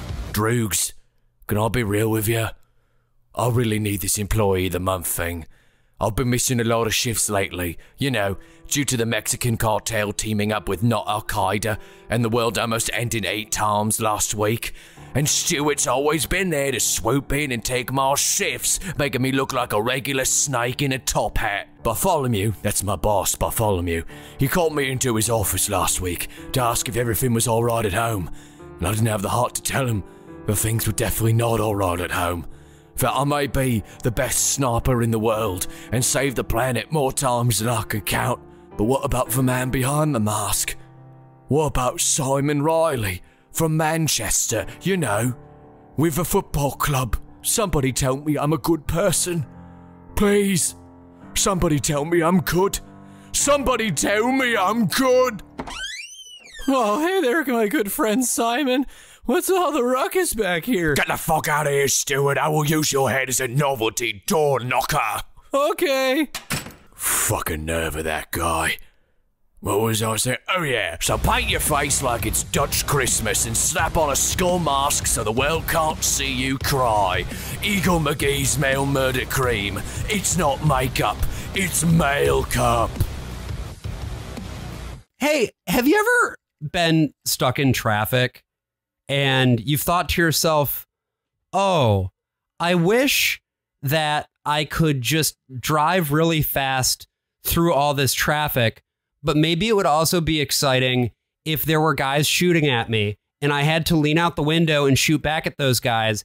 And then for even more variety, maybe if they were throwing mines at me that I had to dodge. And then maybe every once in a while, if I had to jump up on the roof of my truck and jump over to another truck. A brick wall has appeared behind Josh. There is a microphone standing in front of him. He is being heckled by me currently about this insane tight 5 he's begun.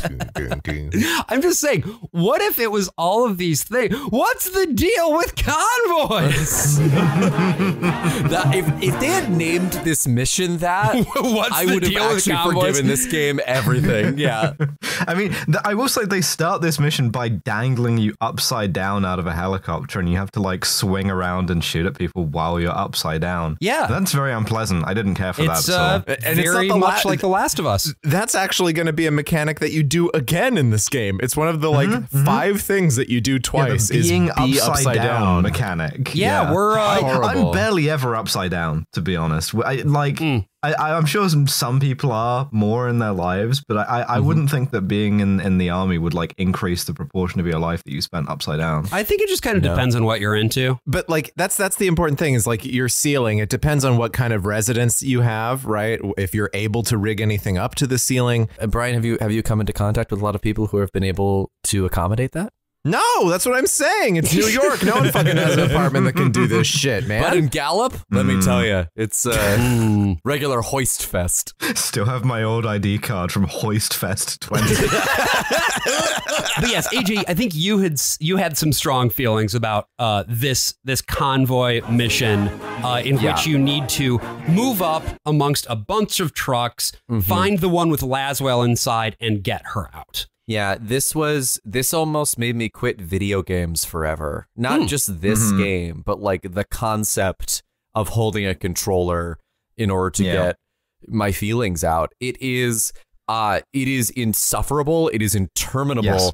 It is the precision that is required, even on the lowest difficulty, which I had to turn it down to just to survive this thing, is unconscionable. And it is, the driving mechanics are so terrible. Like, there are 3 different trucks that you could theoretically pilot, but only one of them is at all viable, and it's the tiny little guy, because you're able to actually dodge and weave and avoid all the mines that are being thrown at you in a way that nearly invisible mines. I just kept blowing up for no reason, probably about 10 times before I realized that there were tiny glowing things on the road. Yeah, oh, really? The glowing things, at least from what I was playing, I found the glowing lights on the mines to actually be extremely obvious. But maybe on the PC version, it rendered differently. Yeah, but maybe it's because you were like close to the monitor and I was sitting across my room. Maybe. That might be that. I just think about it in these terms. I remember what the rest of the plot is like, and I remember that this is supposed to be set in the real world modern warfare. And I'm just imagining that you like fail this mission and you die, and the US military like recovers your body or whatever, and there's like a military funeral. And it's like in the paper, and it's like, how did he die? And the answer is he was trying to leap from the roof of one truck to another truck when a guy threw a landmine out of the back of a third truck and blew him up. And you just kind of think, no, a training accident. That's classified. The point where you get to the mines too is so funny, because it's like you're driving along, you've been doing this like lean out of the window and shoot. You're also like, you're not in a vehicle with another person. So you are driving 0 Dark 30 Bowser for throwing a blue shell at you. And so then you get to this point where there's a bunch of cars blown up and they go, civilians. Damn. Like, these people will stop at nothing. After we have leveled an entire Mexican suburb, it's like, oh yeah, oh fuck, oh no, not the civilians. Well, remember, in the Mexican suburb, everyone evacuated immediately. Right. Oh, that was very considerate, you know? Yeah, it was, They were like, please blow up our school. Just not the church. Blow up everything else. The soccer field, my house. The church.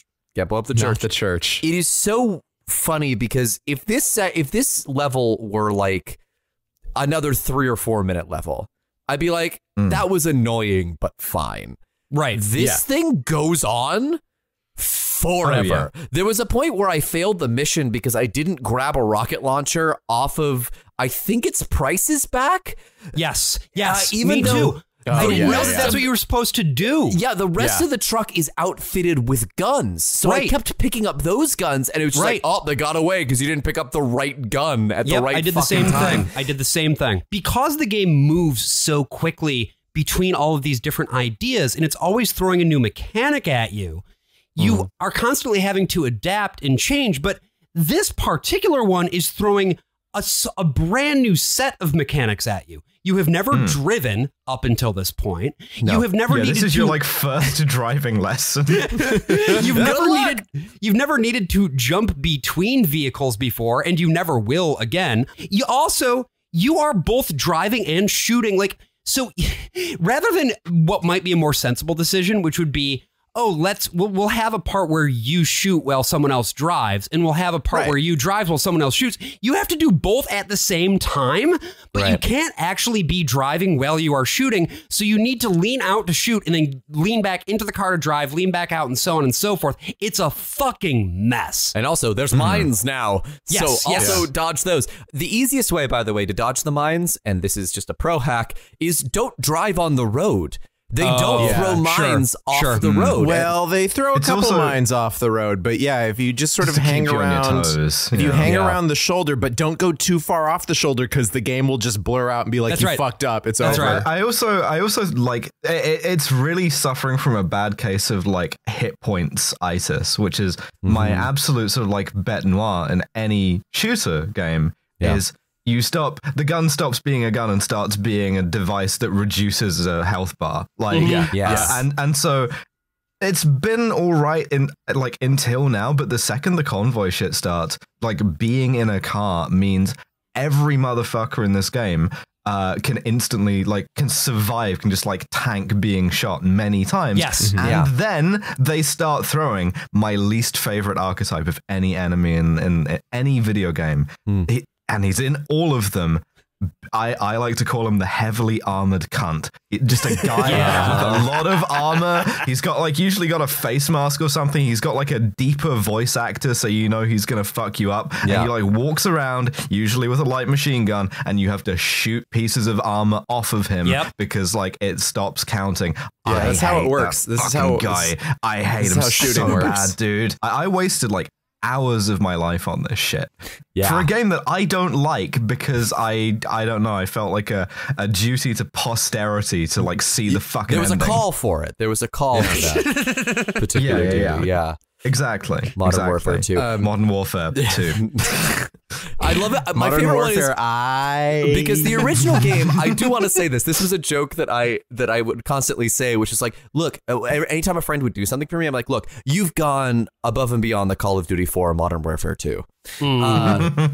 Because I'm glad that they've simplified the naming conventions a little bit, but it is so weird that they're trying to erase the old game. Do you know what I mean? They're just trying to be like, forget about the mass shooting in the airport. Focus on the convoy game. But don't forget about it either. Right. No, because all the characters are named the same. Right. But they're different now. In the first one, General Shepard, he was the bad guy. He looked completely different, but it was the same name, but he was the bad guy. That was the big twist ending. But you can't do that anymore. You can't have an American in this there's an American who's evil, but you certainly can't do that to Glenn Morshower. You can't do that to Aaron Pierce from 24. Someone who's in the actual military. It has to be a Blackwater guy. Right. It's like they did Star Trek Into Darkness, where it's just these weird little points of hey, you remember the guy who made the Genesis planet? Well, in this new timeline, he's Mr. Big Bad Boy and he kills everybody. I remember, I'm pretty sure, wasn't I yelling at you about Into Darkness when we were in Scotland, Alice, about how much I hate that fucking movie? Oh, shit. Josh, I'm so shocked that we have not just screamed in each other's faces about this movie because it so fucking pisses me off so goddamn bad. No, and it's interesting, right? Because I do think that this game has a lot of the same weirdness that Into Darkness does, where it's hey, remember that? In 2 Roman numerals darkness. There we go. Yeah. Hey, remember this guy? He's back in Pog form. But it's who cares? Why? I don't remember him from before. Hey, I want a soap Pog. Are you kidding me? I'd love a soap pog. I don't know. Look, they go for a lot of money at Hoist Fest. We get through my like El Sin Nombre Funko Pop.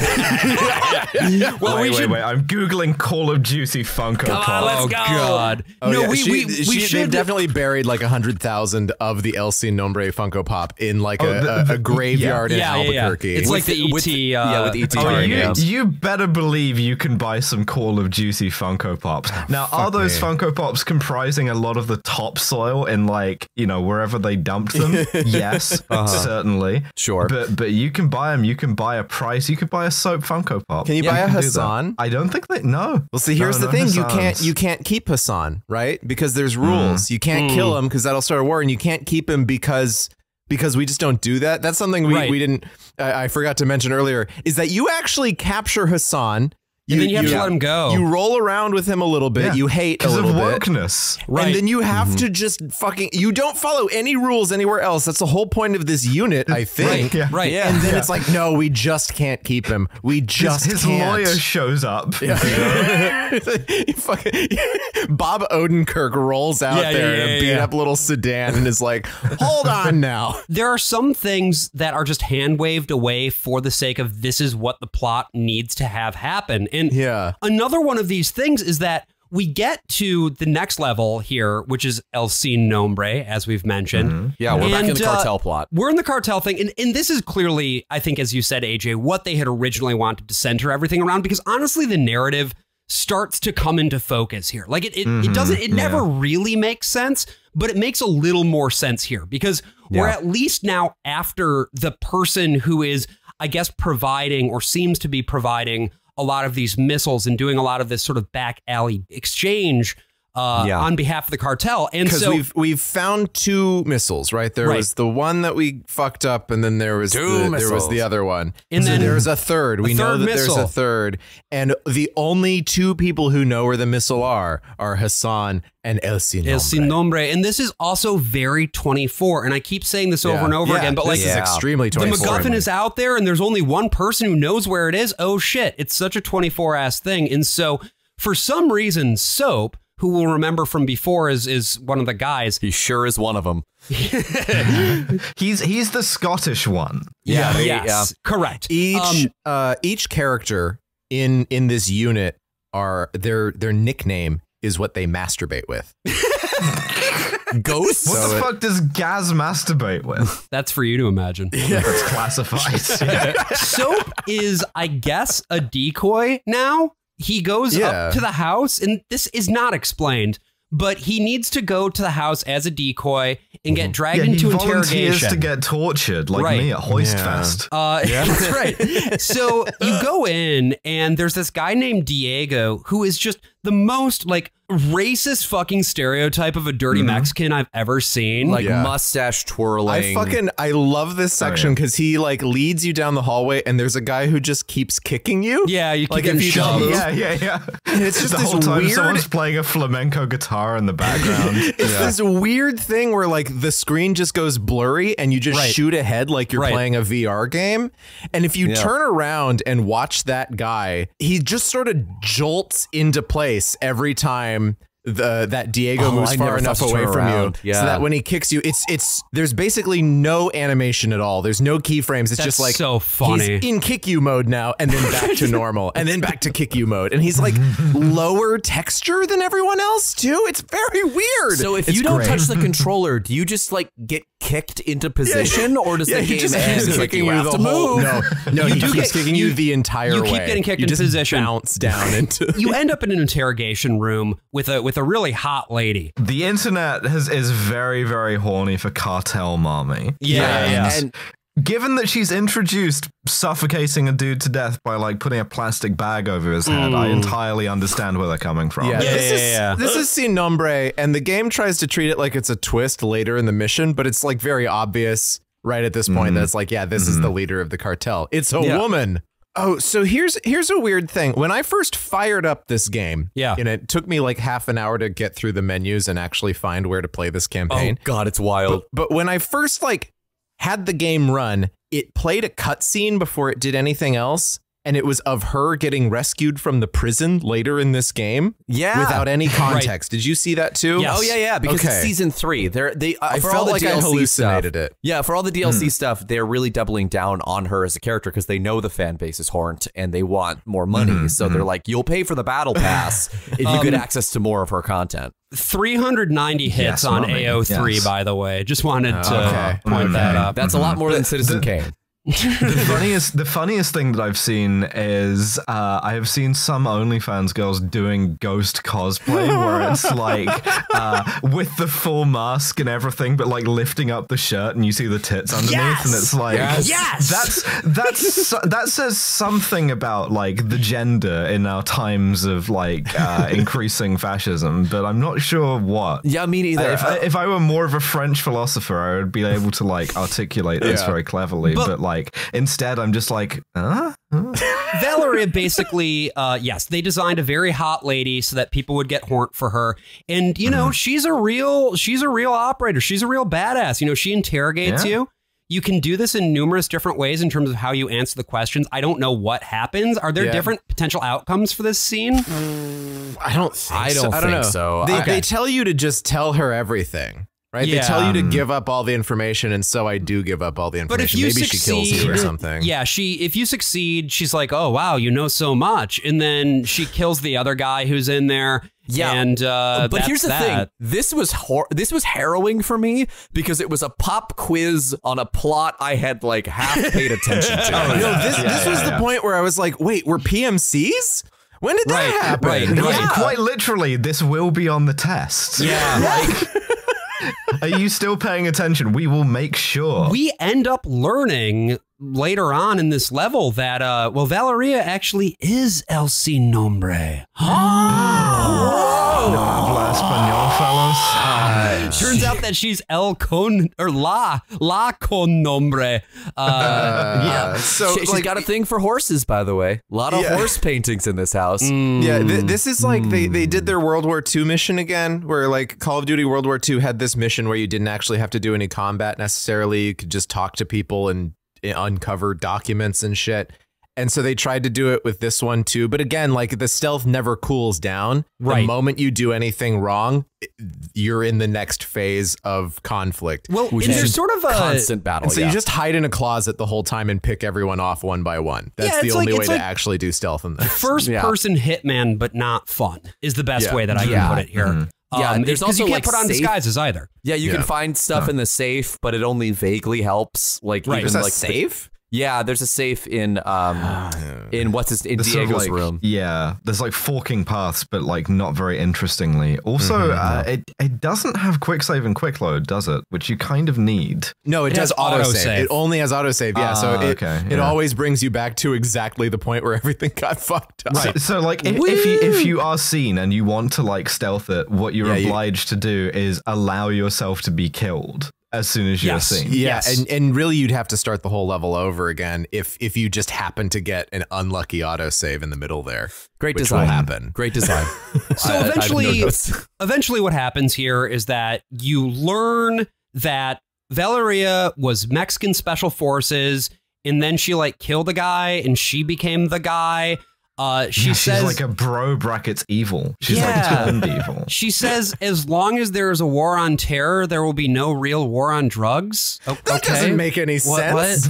Citation really can absolutely tank two wars on concept at the same time. Like, if we all remember, after 9/11, things really cooled down at the border. Everyone stopped talking about the border. Absolutely. Yeah. We all did the prayer of Jabez and we enlarged our border. Also, her plan to do this involves the war on terror coming through the border and blowing up cops with an RPG. Right. Yeah, that will make us ignore Mexico and the cartels who are being terrorists right now. right. Because so here's the thing, and this is actually a very interesting thing, is that this game doesn't understand that there can be more than one war happening at once.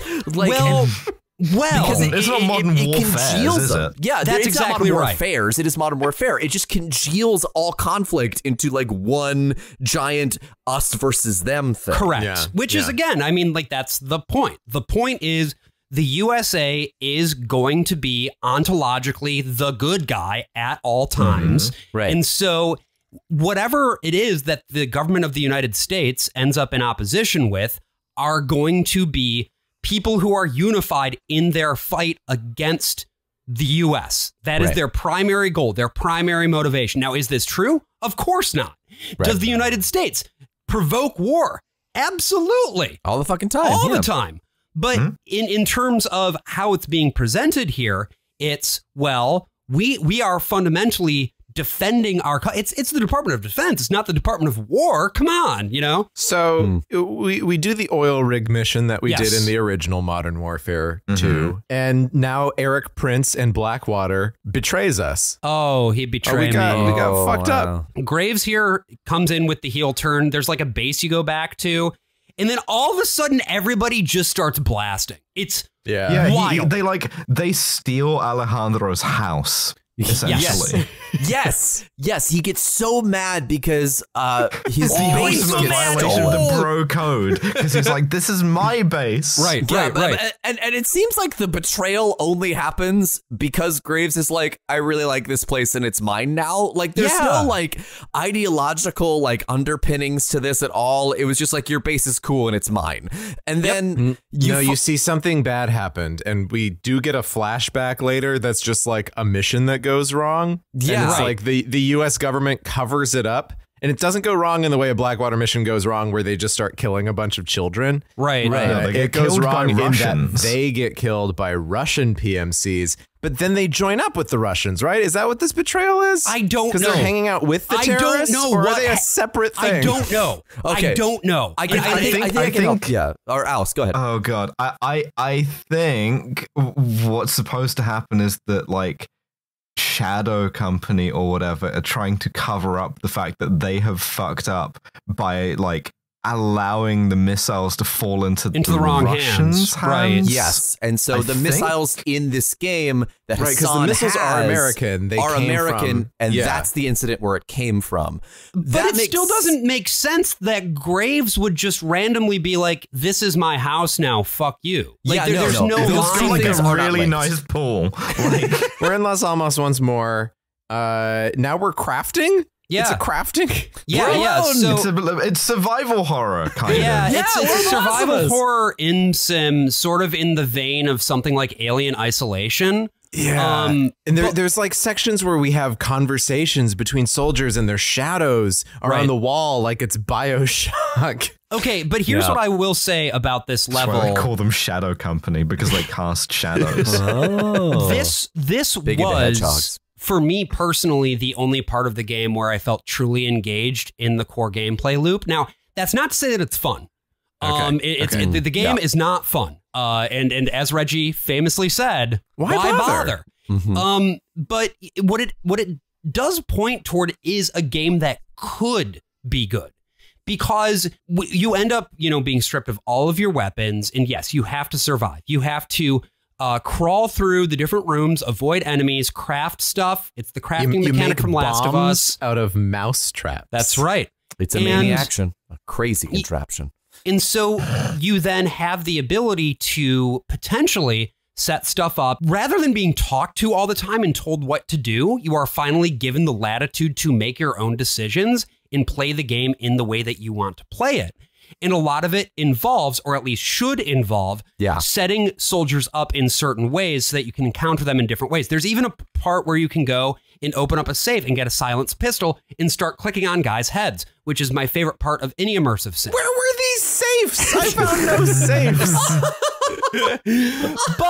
But so the good version of this game would then also include things like a cooldown system and the ability to explore the level with true verticality rather than just running around through rooms. But again, the engine doesn't really allow for this. And so what you have is this weird kind of like, you can survive, but eventually you're going to end up in a place where you're surrounded by too many guys and they just center in on your location and you fucking die and you have to reload 10 million times. There are checkpoints where you kind of back into stealth now that you're in a later part of the level.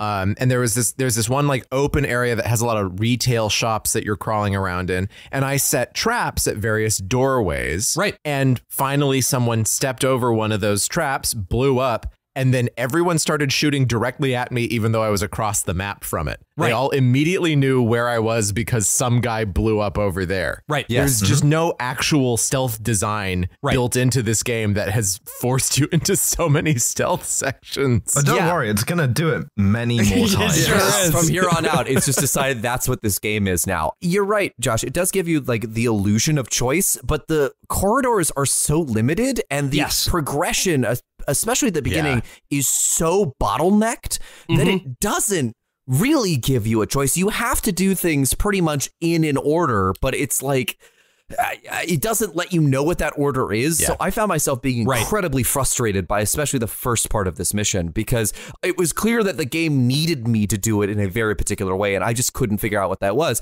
And honestly, once I found the shotgun, I blew up a trap, and then all of them just started running through a door, and I picked them off one by one. So I did. I hid behind a dumpster and shot them one at a time. Right. And the in general, entire army. And in general, that's just not usually how I play games. Like I'm not really into the crafting of traps to then like lure enemies in to blow them up, because it takes a lot of time, and I like to kind of move quickly when I play games. Sure. And this game in particular is one that really makes you wait for things. There is so much waiting in this goddamn game.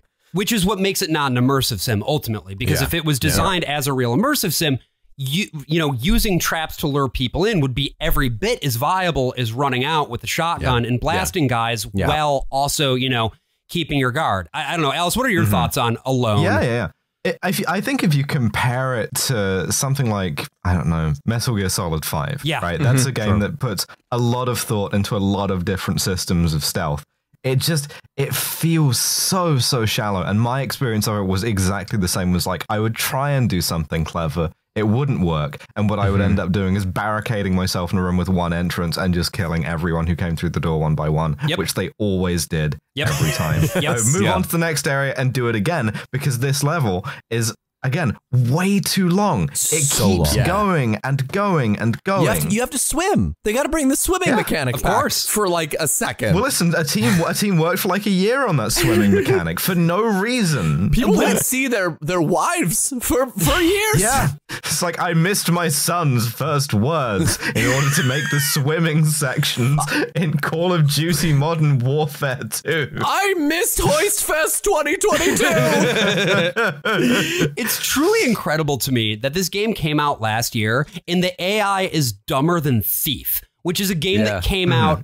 I was just about to ask if there are any immersive sims that you could recommend, Josh. Thief 2. I mean, Josh, here's the thing. I actually tried to play. I tried to play Thief and Thief 2 recently. I had a problem, and maybe you haven't heard this before. Okay, it was too dark. Okay, no, it's too dark. But I really like those games. In all of those Looking Glass games came out 22, 3, 4 years prior to this. An incredible amount of time. Better AI. It's insane. It's nuts. How do you have this many people working on this game and you can't design functional AI? I mean, they can flank, sort of, but fuck's sake, I'd say Riven has better AI than this. Like, it's the sequel to Myst. Like, this is just. Also, there are piñatas in multiple places because we're in Mexico, and if you shoot them, they're not physics items. Oh, nothing happens. Come on. You can't just put piñatas in the game and you're not going to fill them with candy? That's Chekhov's piñata. I wanted them to be filled with guns. Make this fucking Borderlands. Just give me a bazillion fucking guns.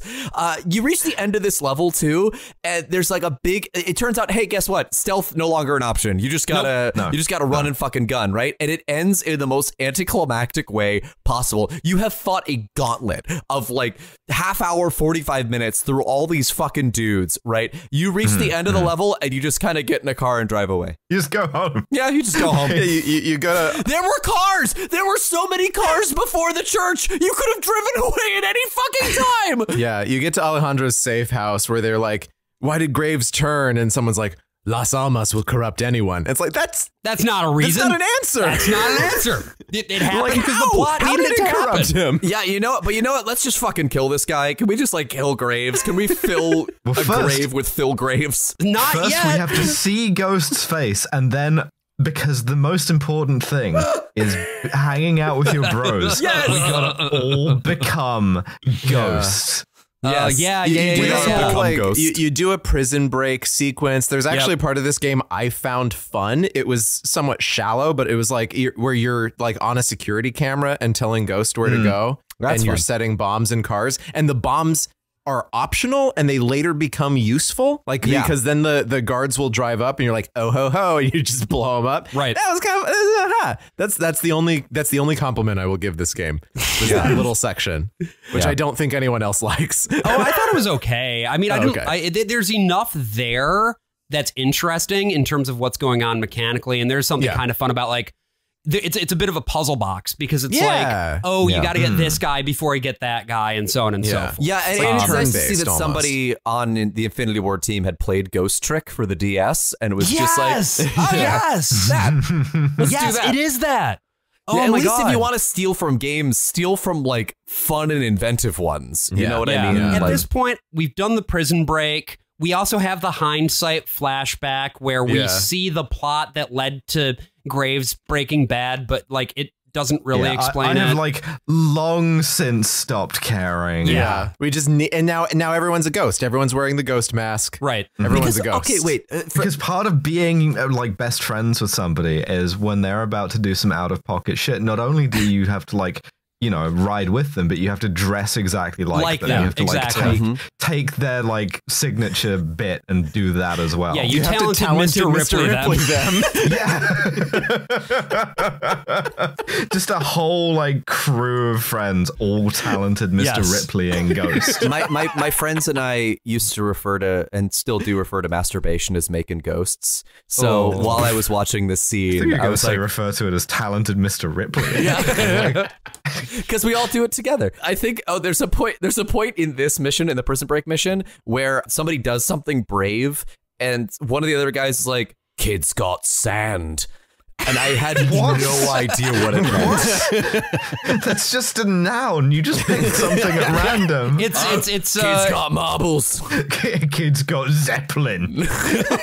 now we have the ghost team. See, it's a team and they're all ghost. They're making ghosts. And they're teaming up with Valeria's guys too, because at this point, why not? Why not? This mission has us going in to get Graves. The time has come to get Graves. He needs to get got by us. And roughly 12 people are going onto a fully stocked Mexican military base. That's that right, is Brian. Crawling with PMCs and, that Barbara Ehrenreich warned us about. And they've got helicopters, they've got tanks, they've got all of it, but these 12 guys are going to get the job done. And so we infiltrate through, I guess, this basement, and I fucking laughed out loud when there was the reveal of like, hey, there are lasers in this basement. And it's like, what are we going to do? How are we going to? And then there's this huge, big red disable button that you push. You walk past one laser and then you push the disable button to get rid of the other lasers. I feels laughed like the fate, so loud. It feels like the fate game in Stanley Parable, where you just have to push button to win. So I had this weird visual glitch when I played this. It was also notable in the prison sequence. I had so much like ghosting, so many little flares in my vision from lights that weren't there. Making so many And ghosts. when I was down in the tunnel, I started to realize it was like, oh, if a light is anywhere in front of you, regardless of how far away it is, or if it's behind something, you will see the glare in your vision. Right. And there was one really bright light that is like in the forward position. As you're moving forward, if you look up slightly, your entire screen will just get blotted out. Yeah. And I thought, okay, this is just happening on PS4. I'm playing last gen. It's like Cyberpunk. Everything's just worse here. Nope, whatever. happens on PC too. And PS5. It's the sun. You are in a tunnel under the ground and you are being blinded by the sun. They didn't think anyone was going to make it this far. No, They didn't think anyone was going to actually play the campaign. Because why would they? Only sickos would sit down and play the entirety of the Call of Duty campaign. Assholes would just sit around. What's really wild to me too is that, you know, they've had at least half a year to patch this, it's never going to get fixed. No, this is a game as a service, and they are not servicing this. No, this is, and it's like weird because there's so many elaborate set pieces, and there is like such a degree of polish to this game to some extent. Right. Yes. But this is just bizarre. It renders this part of the game almost unplayable. You have to keep like looking away from the direction that you're supposed to be moving in order to get past like 3 little laser things for 5 minutes. But this was also very apt commentary because Trump had looked into the eclipse. And so it was trying to train you that you could also stare into the eclipse and not suffering. When you stare into the eclipse stares into you. This is definitely a lot easier on PC because, again, you can just like point the mouse in a slightly different direction, but I'm sure it's intolerable on a console. I love a sort of mandatory sewer level to which I feel this is sort of culturally adjacent. Yes. I love a sort of very visible laser trap. I actually do love a very visible laser trap, so I enjoyed that. Yeah. I'm still kind of like, why has Blackwater just occupied part of Mexico also? What are the sort of political implications of that? Is Mexico just like cool with it? Are they not cool with it? Yeah. Are the United States cool What with does it? Greaves want? What does he want? A pool. Heated pool. Here's the thing. AMLO made Mexico woke. He's off looking at ferries in the woods, and now they just don't have any military anymore. Yeah. There's a part of this mission where you have to sneak into like one of the hangars, and I was told keep low. Don't alert the guards or whatever. Yeah. So I did, and I tried to sneak in, and then it turns out you have to kill everyone anyway. Yeah. So there was no point. So I ran into the hangar, and then every one of them ran to the room one at a time, and I just blasted them. I not to belabor the point, but I don't understand why you would design a game that is so deeply in conflict with what the engine is capable of actually doing. It's not in conflict, Josh. And like, it's not in conflict. No one was like, no one was calling out. No one was crying out for like a stealth game. No. Not for Call of Duty. I was, but not from this. Right. Yeah, not like this. Yeah, no. They had a whole stealth franchise, which they killed. Yeah. And this is them just like pulling the organs out of a dead and dying husk and like trying to reanimate it into this other thing, but it's rejecting it. What husk has organs? It's a husk. The husk. By nature, that's where I store my organs. It's in husks. Oh, so like, wait, AJ, you're making like tamales out of organs? Is that what's happening here? Out of people. Out of people. Yeah. Oh, the tamales are people. The tamales always were people. I don't think they always were. Also, again, this has its own corollary in Modern Warfare 2. Oh. 1, where you are like sniping people from a Del Taco and setting up turrets on the roof of an Applebee's. Because it's like, what? Wait, was it branded? Did they actually get those brands for it? No, they use different names. Burger cunt or whatever. Okay. Burger cunt. Yeah. They got Rockstar to make this level. Yeah, you go to Burger Cunt and Gay Pullbees. You fight a tank. It's a tank boss. It's a tank boss. This sucks Oh so yeah, goddamn bad. The whole time, the tank one-shots you instantly. Yes. And it sees you instantly. It also throws more of the like amazing bulletproof dipshits at you. Yes. Yeah. And the whole time, Philip Graves is screaming at you. He's like on your radio somehow. Yeah. And he's the one been teaching you, and he's just talking about like, there's no actual story here. It's just a lot of emotions that he has. We still don't really know why he has a lot he's of bad. problems. He's like going through some shit. He's also racist. He's very keen for you to know that he's racist. He also says like he says like there's only 2 games here, win or lose, and it's like those aren't games, those are conditions.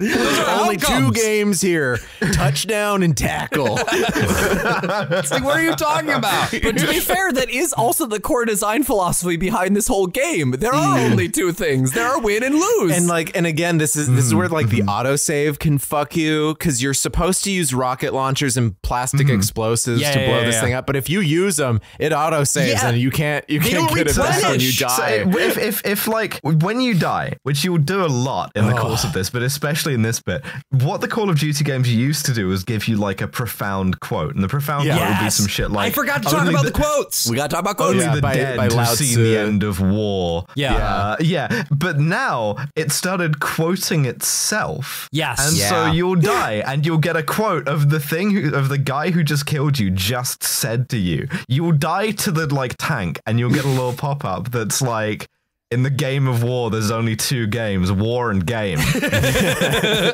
Philip Graves. Yeah, and like some of these are like, you know, it's like famous generals or something. You know, it's the art of war, or it's Marcus Aurelius or Machiavelli's The Prince. But, yeah, and then like you get quotes from the guy who wrote How to Win Friends and Influence People, or like Emily Dickinson or whatever. It's like the same step down in quality that you had from like Civilization 5 to Civilization 6, where they clearly just like Googled best quotes because they didn't want to reuse any of them. Yeah, no, it's Criminal Minds. The thing becomes an episode of Criminal Minds, and even just quotes from Mandy Patinkin. Philip Graves once wrote, in the game of war, the quarterback is a general, and the football is bullets. And I have Zeppelin. The most jarring one for me is the greatest danger to our future is apathy. Jane Goodall. What does Jane Goodall have to say to like fucking Call of Duty? Oh, she's a hardcore interventionalist. Yeah, she's Jane Goodall seized a base in Mexico in order to raise her chimps as a gorilla habitat. So we end up killing Graves, right? We do, but we don't see him. Philip Graves become Tank, and then we blow up Tank, and then Philip Graves is just dead. And for me, it happened midway through one of his lines, and it just like the sound just like abruptly cut off. It wasn't like it was just like he was done talking and he was gone. Mix the Roblox. There are two games. Win.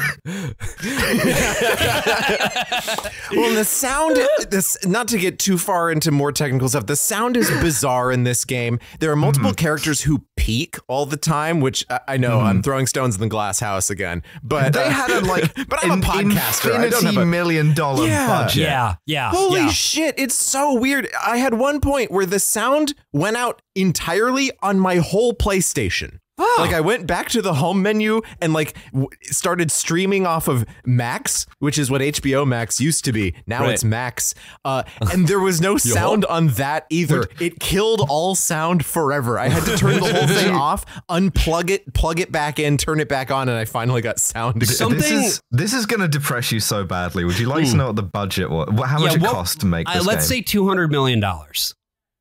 It's $250 million. Oh, boy. Would you like to know how much it made in its first 3 days of release? No. Oh, at least $1 billion. I'm sure. 800 million. Yeah. And then $1 billion within the first 10 days. Yeah, sounds right. Something that I forgot to mention, another like glitch that I ran into. So in the part where you're going into the building to kill Graves, there's a part where you come across these like 3 of those ultra guards, and you have basically no cover to hide behind. Three socks, and you basically have no cover, right? Yeah, and so you just keep running in and dying over and over again. Well, here's the thing: for some reason, in my version of the game, if I died, I had to restart the entire game. Because for some reason it wouldn't reload my save until I restarted the entire game. But here's the thing, on the PC version, you can't just boot into the campaign. You boot into Warzone, you select the single player campaign, and it restarts the entire game. So they really want you to play Warzone. They really do. Every time I died, I had to spend 3 minutes at least reloading the entire fucking game. But the thing is, if you don't run in after those guys, Graves gets away because he's on a timer. So you have to. Oh, this is the one time anyone's on a timer like that. Thank you. I was waiting for my fucking apology. Jesus. I've just Googled $250 million to see what you can spend $250 million on, or like how much money that is. Yeah, how much money is that? That's Tina Turner's entire estate. Tina Turner could have like paid for a single Call of Duty game. Yes, It was Sam Bankman-Fried's bail.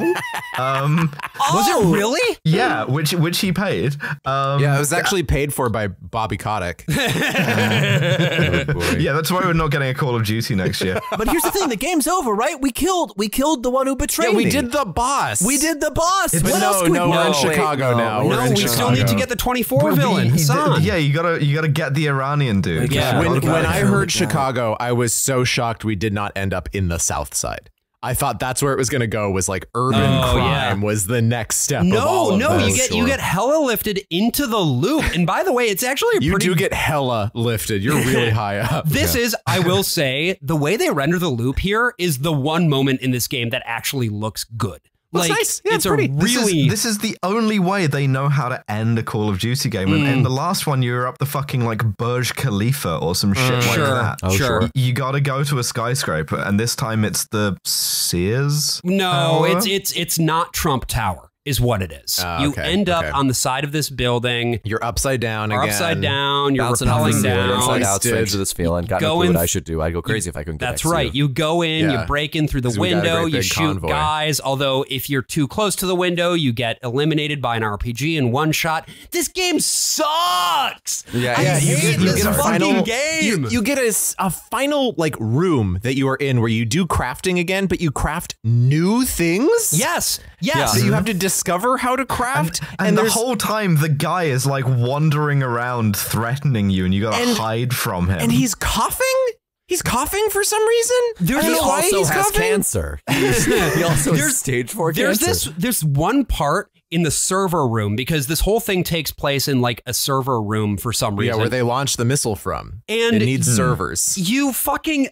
There's this guy with a riot shield who cannot be flanked, and no matter how many shots you shoot at the shield will not break. Oh, I actually flanked him easily. I was joking. I don't know. Maybe you're just better at video games than me.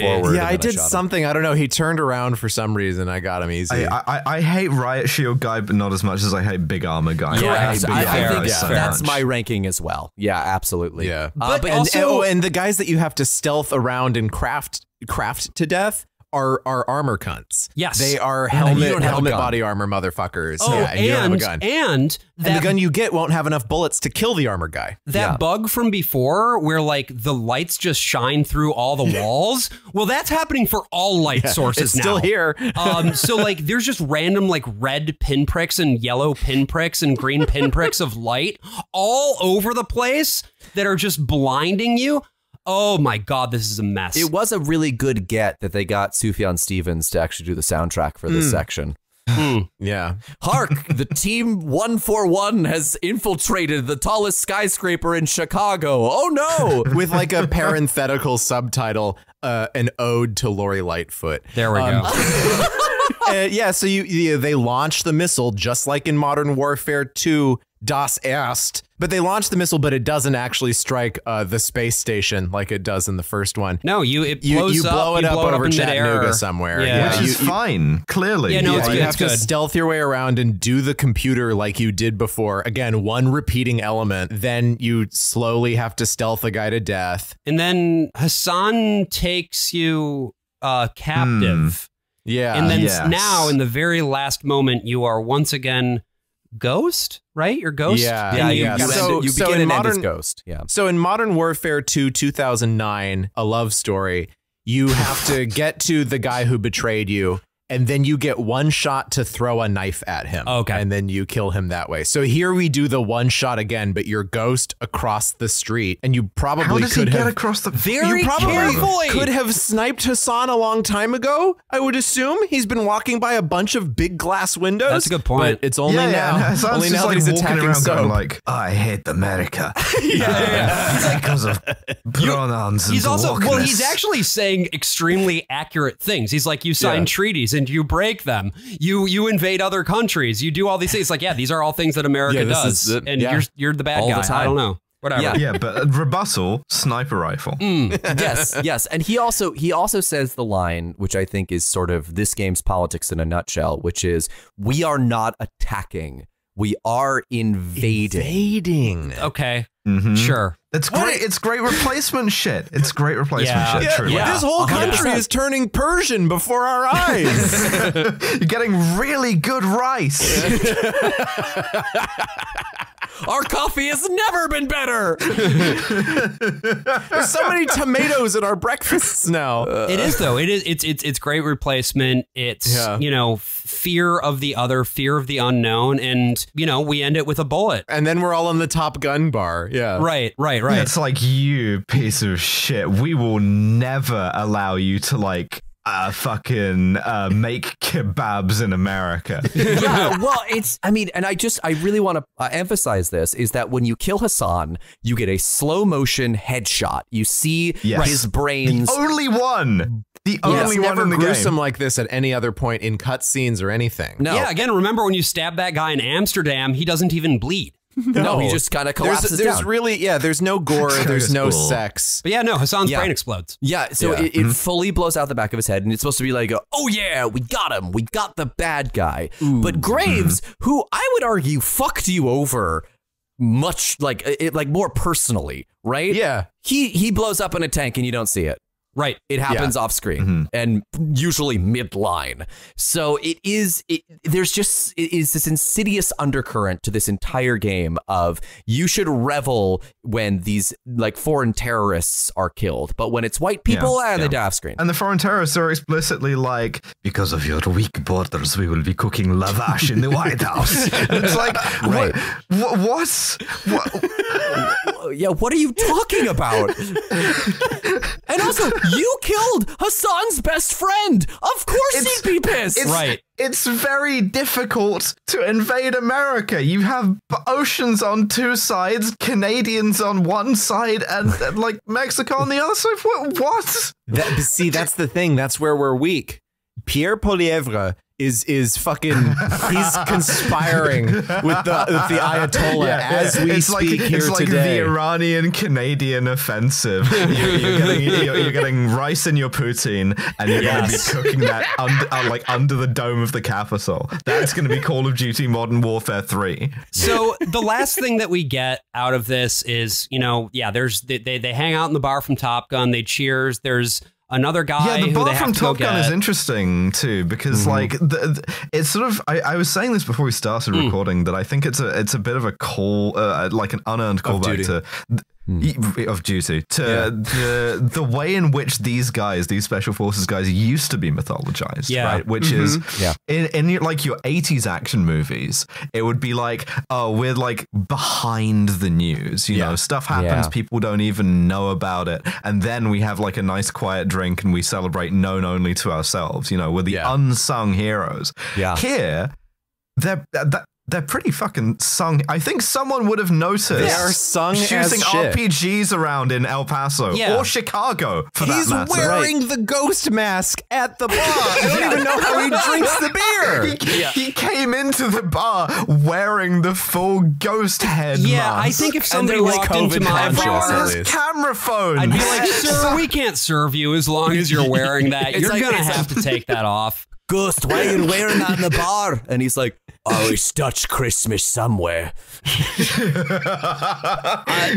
Just like getting asked for ID, and the ID, he's also wearing the skull mask. I take off my skull mask and I'm wearing a skull balaclava underneath. The entire bar groans at my shit. He's a never nude, all right? How does he drink? How does he drink? It has teeth. It goes through the metal straw. He drinks everything through the mask. It's just it just pours it after in. this whole fucking conclusion, we do get one last thing, which is, I guess now we're on an airplane. This is just a cut scene, but because we needed to get the final callback, the post-credit sequence has some guy assembling a 3D printed pistol on a plane. All of this was because of the Russian ultranationalists, which is a very specific term referring to the original Call of Duty Modern Warfare series, where the Russian ultranationalists were the whole thing, but we haven't really been dealing with them except for in that flashback. Amazing that like that bet paid off and Russian ultranationalism was like the actual thing. Right, you know? right. Like how lucky must they feel? After this guy assembles his little 3D printed gun, He gets a text on his little phone, and the text says, "Remember, no Russian." And he drops the phone into his champagne. You have it in writing on an unencrypted. I wonder why they said no Russian. I bet it's because none of them are Russian. But it's the reference. That's it. We've done it. We've talked about modern warfare. They're about to do 9/11 too. Yeah. Maybe the real modern warfare was the friends we made along the way. A second 9/11. That is literally basically the contention of the game. No, it is, right? Yeah. But as we are, of course, all friends here, we might as well have a bit of a friendly conversation, sort of wrapping up, like, what the fuck what is this? Alice, you had specifically said, I want to talk about Modern Warfare 2. Yeah. And we're all wearing Josh's glasses in solidarity. We are Josh team. My hair is long and luscious. Strangers at bars are complimenting me on it. Like, Josh never takes off his glasses. I'm a lesbian now, and I smoke. But yeah, are you happy? Are you happy, Alice? Have you done what was hoped to be accomplished here in this time? I think I've accomplished my mission. Okay, good. You know, I think I've compromised this podcast in all of your psyches to a permanent end. Perfect. Yeah. But yeah, like what exactly about this, when we look back at the whole arc of it, what jumps out at you as being particularly, like you had, I think, even said when we were talking about this on Twitter, like, this is a fever dream of late Empire. What does that mean? Yeah, and it is deeply confused, right? And I think the war in Ukraine has been an absolute gift to Activision, because it will allow them to cohere so much of this and throw it into the mix here, because this was something where it was made at a time where America had like enemies, sure, but not like an enemy, and it just sort of like picked things and like threw them together in a way that makes no sense, and it knows it makes no sense, and all it can really offer is like warmed over great replacement bullshit, because it's a place where mass culture is out of ideas, and the ideas that are on the table are being put there by fascists, and they're being sort of like picked up and laundered and becoming like more respectable and more mainstream now. To say that like America isn't being attacked, it's being invaded, that's the kind of shit that would have forced you off of 4chan onto 8chan back in the day. Yeah, right. And now it's in this AAA game. It's like a very grim sort of place, and in particular the way that it treats the figure of the operator, right, is so enticing to what is going to be a young audience, where it's like, if you want to have friends, if you want to experience like close friendship amongst men, the way that you do that is within a military or a pseudo military way, and you like get tactical with it, and all of these guys like support each other, and they are brothers, and they are a team. And yeah, sometimes that's true, but it's more complicated than that. I think about, in particular, Ben Robert Smith, the Australian war criminal in the Australian SAS. Just lost a civil defamation case accusing him of war crimes. One of the things he was accused of was bullying, threatening to shoot, making complicit with his war crimes his own men. I think that kind of thing is like both much more common than anyone really understands, but also really puts to light to the idea that like, it's a brotherhood, and it's like, no, not necessarily, but not always. With that said, Alice, I mean, I have a question for you, and this is, I guess, more of a personal question, but like you yourself were training to be in the military for a long period of time. Was it not these same narratives that captured your imagination? Oh yeah, of course. But mine was sort of like, not to be like, I'm on so much more of a superior moral plane or anything. But there was an idea of service involved, which does not appear in this, and it used to. It used to appear in the World War II ones. It sort of, transiently appeared in like the first Modern Warfare, but now it's just, this is what you do because it's cool. You're like hanging out with your bros, and stuff appears, and you go and do operator shit to it. And I think what's really funny, and I'm going to put a beautiful podcaster bow on this episode, is that what is missing from these games, something which ideology has like taken from it, is a Call of Duty. How fucking clever am I? Oh shit! No, Modern Warfare 2. Roman numerals. Well, Alice, 2023. Thank you for taking the time to come on our show again. Always appreciate having you on. Is there anything that you'd like to pitch, plug, etc. before we wrap up here? You can find me on Twitter at Alice Avazandum. I do 3 podcasts. I do a podcast about the intersection of tech and finance and capitalism called Trashfuture. I do a podcast about feminist viewing of movies that have something to say about masculinity called Kill James Bond. And I do a podcast about engineering disasters called Well, There's Your Problem. So please check out any one of those 3 that you feel like, or all 3. Excellent. And thanks so much for having me on, guys. Absolutely. It's always an absolute pleasure. I would really strongly recommend listening to, I know this is weird to say, but I think a really good inroad to Kill James Bond is the recent live show trilogy that y'all did for the Austin Powers trilogy. It is one of the funniest things that I've listened to in a very, very long time. And I'm so sorry that you had to go through the process of watching all 3 of those movies. Thank you. Yes, no, they are atrocious. But now, I mean, here's the thing: we're all bonded together in having to consume a terrible media product. Yep.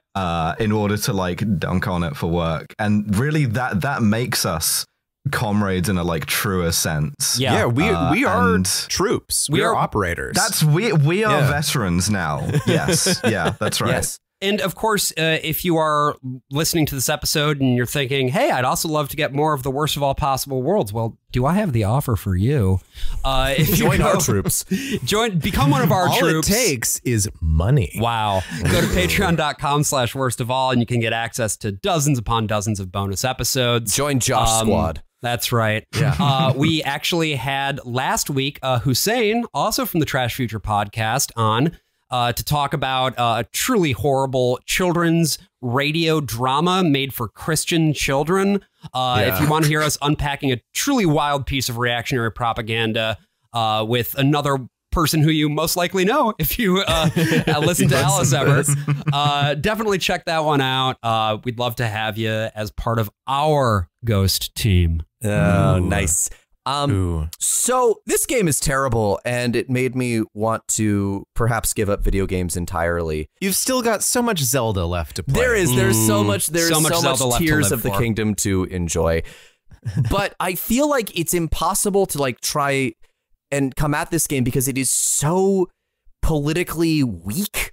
Like really, it doesn't ever like fully commit to its messaging. Like it's like, oh, we're going to do a commentary on Mexico, but this isn't Mexico, right? This is like our fake version of Mexico. This is not the Middle East. This is a fake version of the Middle East. And you know what? Here's the thing. If you're going to be this full-throated fascist piece of propaganda shit, at least fully own it. Because in the words of your own characters, there are only 2 games.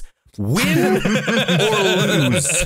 I'm the worst of all possible AJs. I'm the worst of all possible Brians. And I'm the worst of all possible Joshes. See you next week.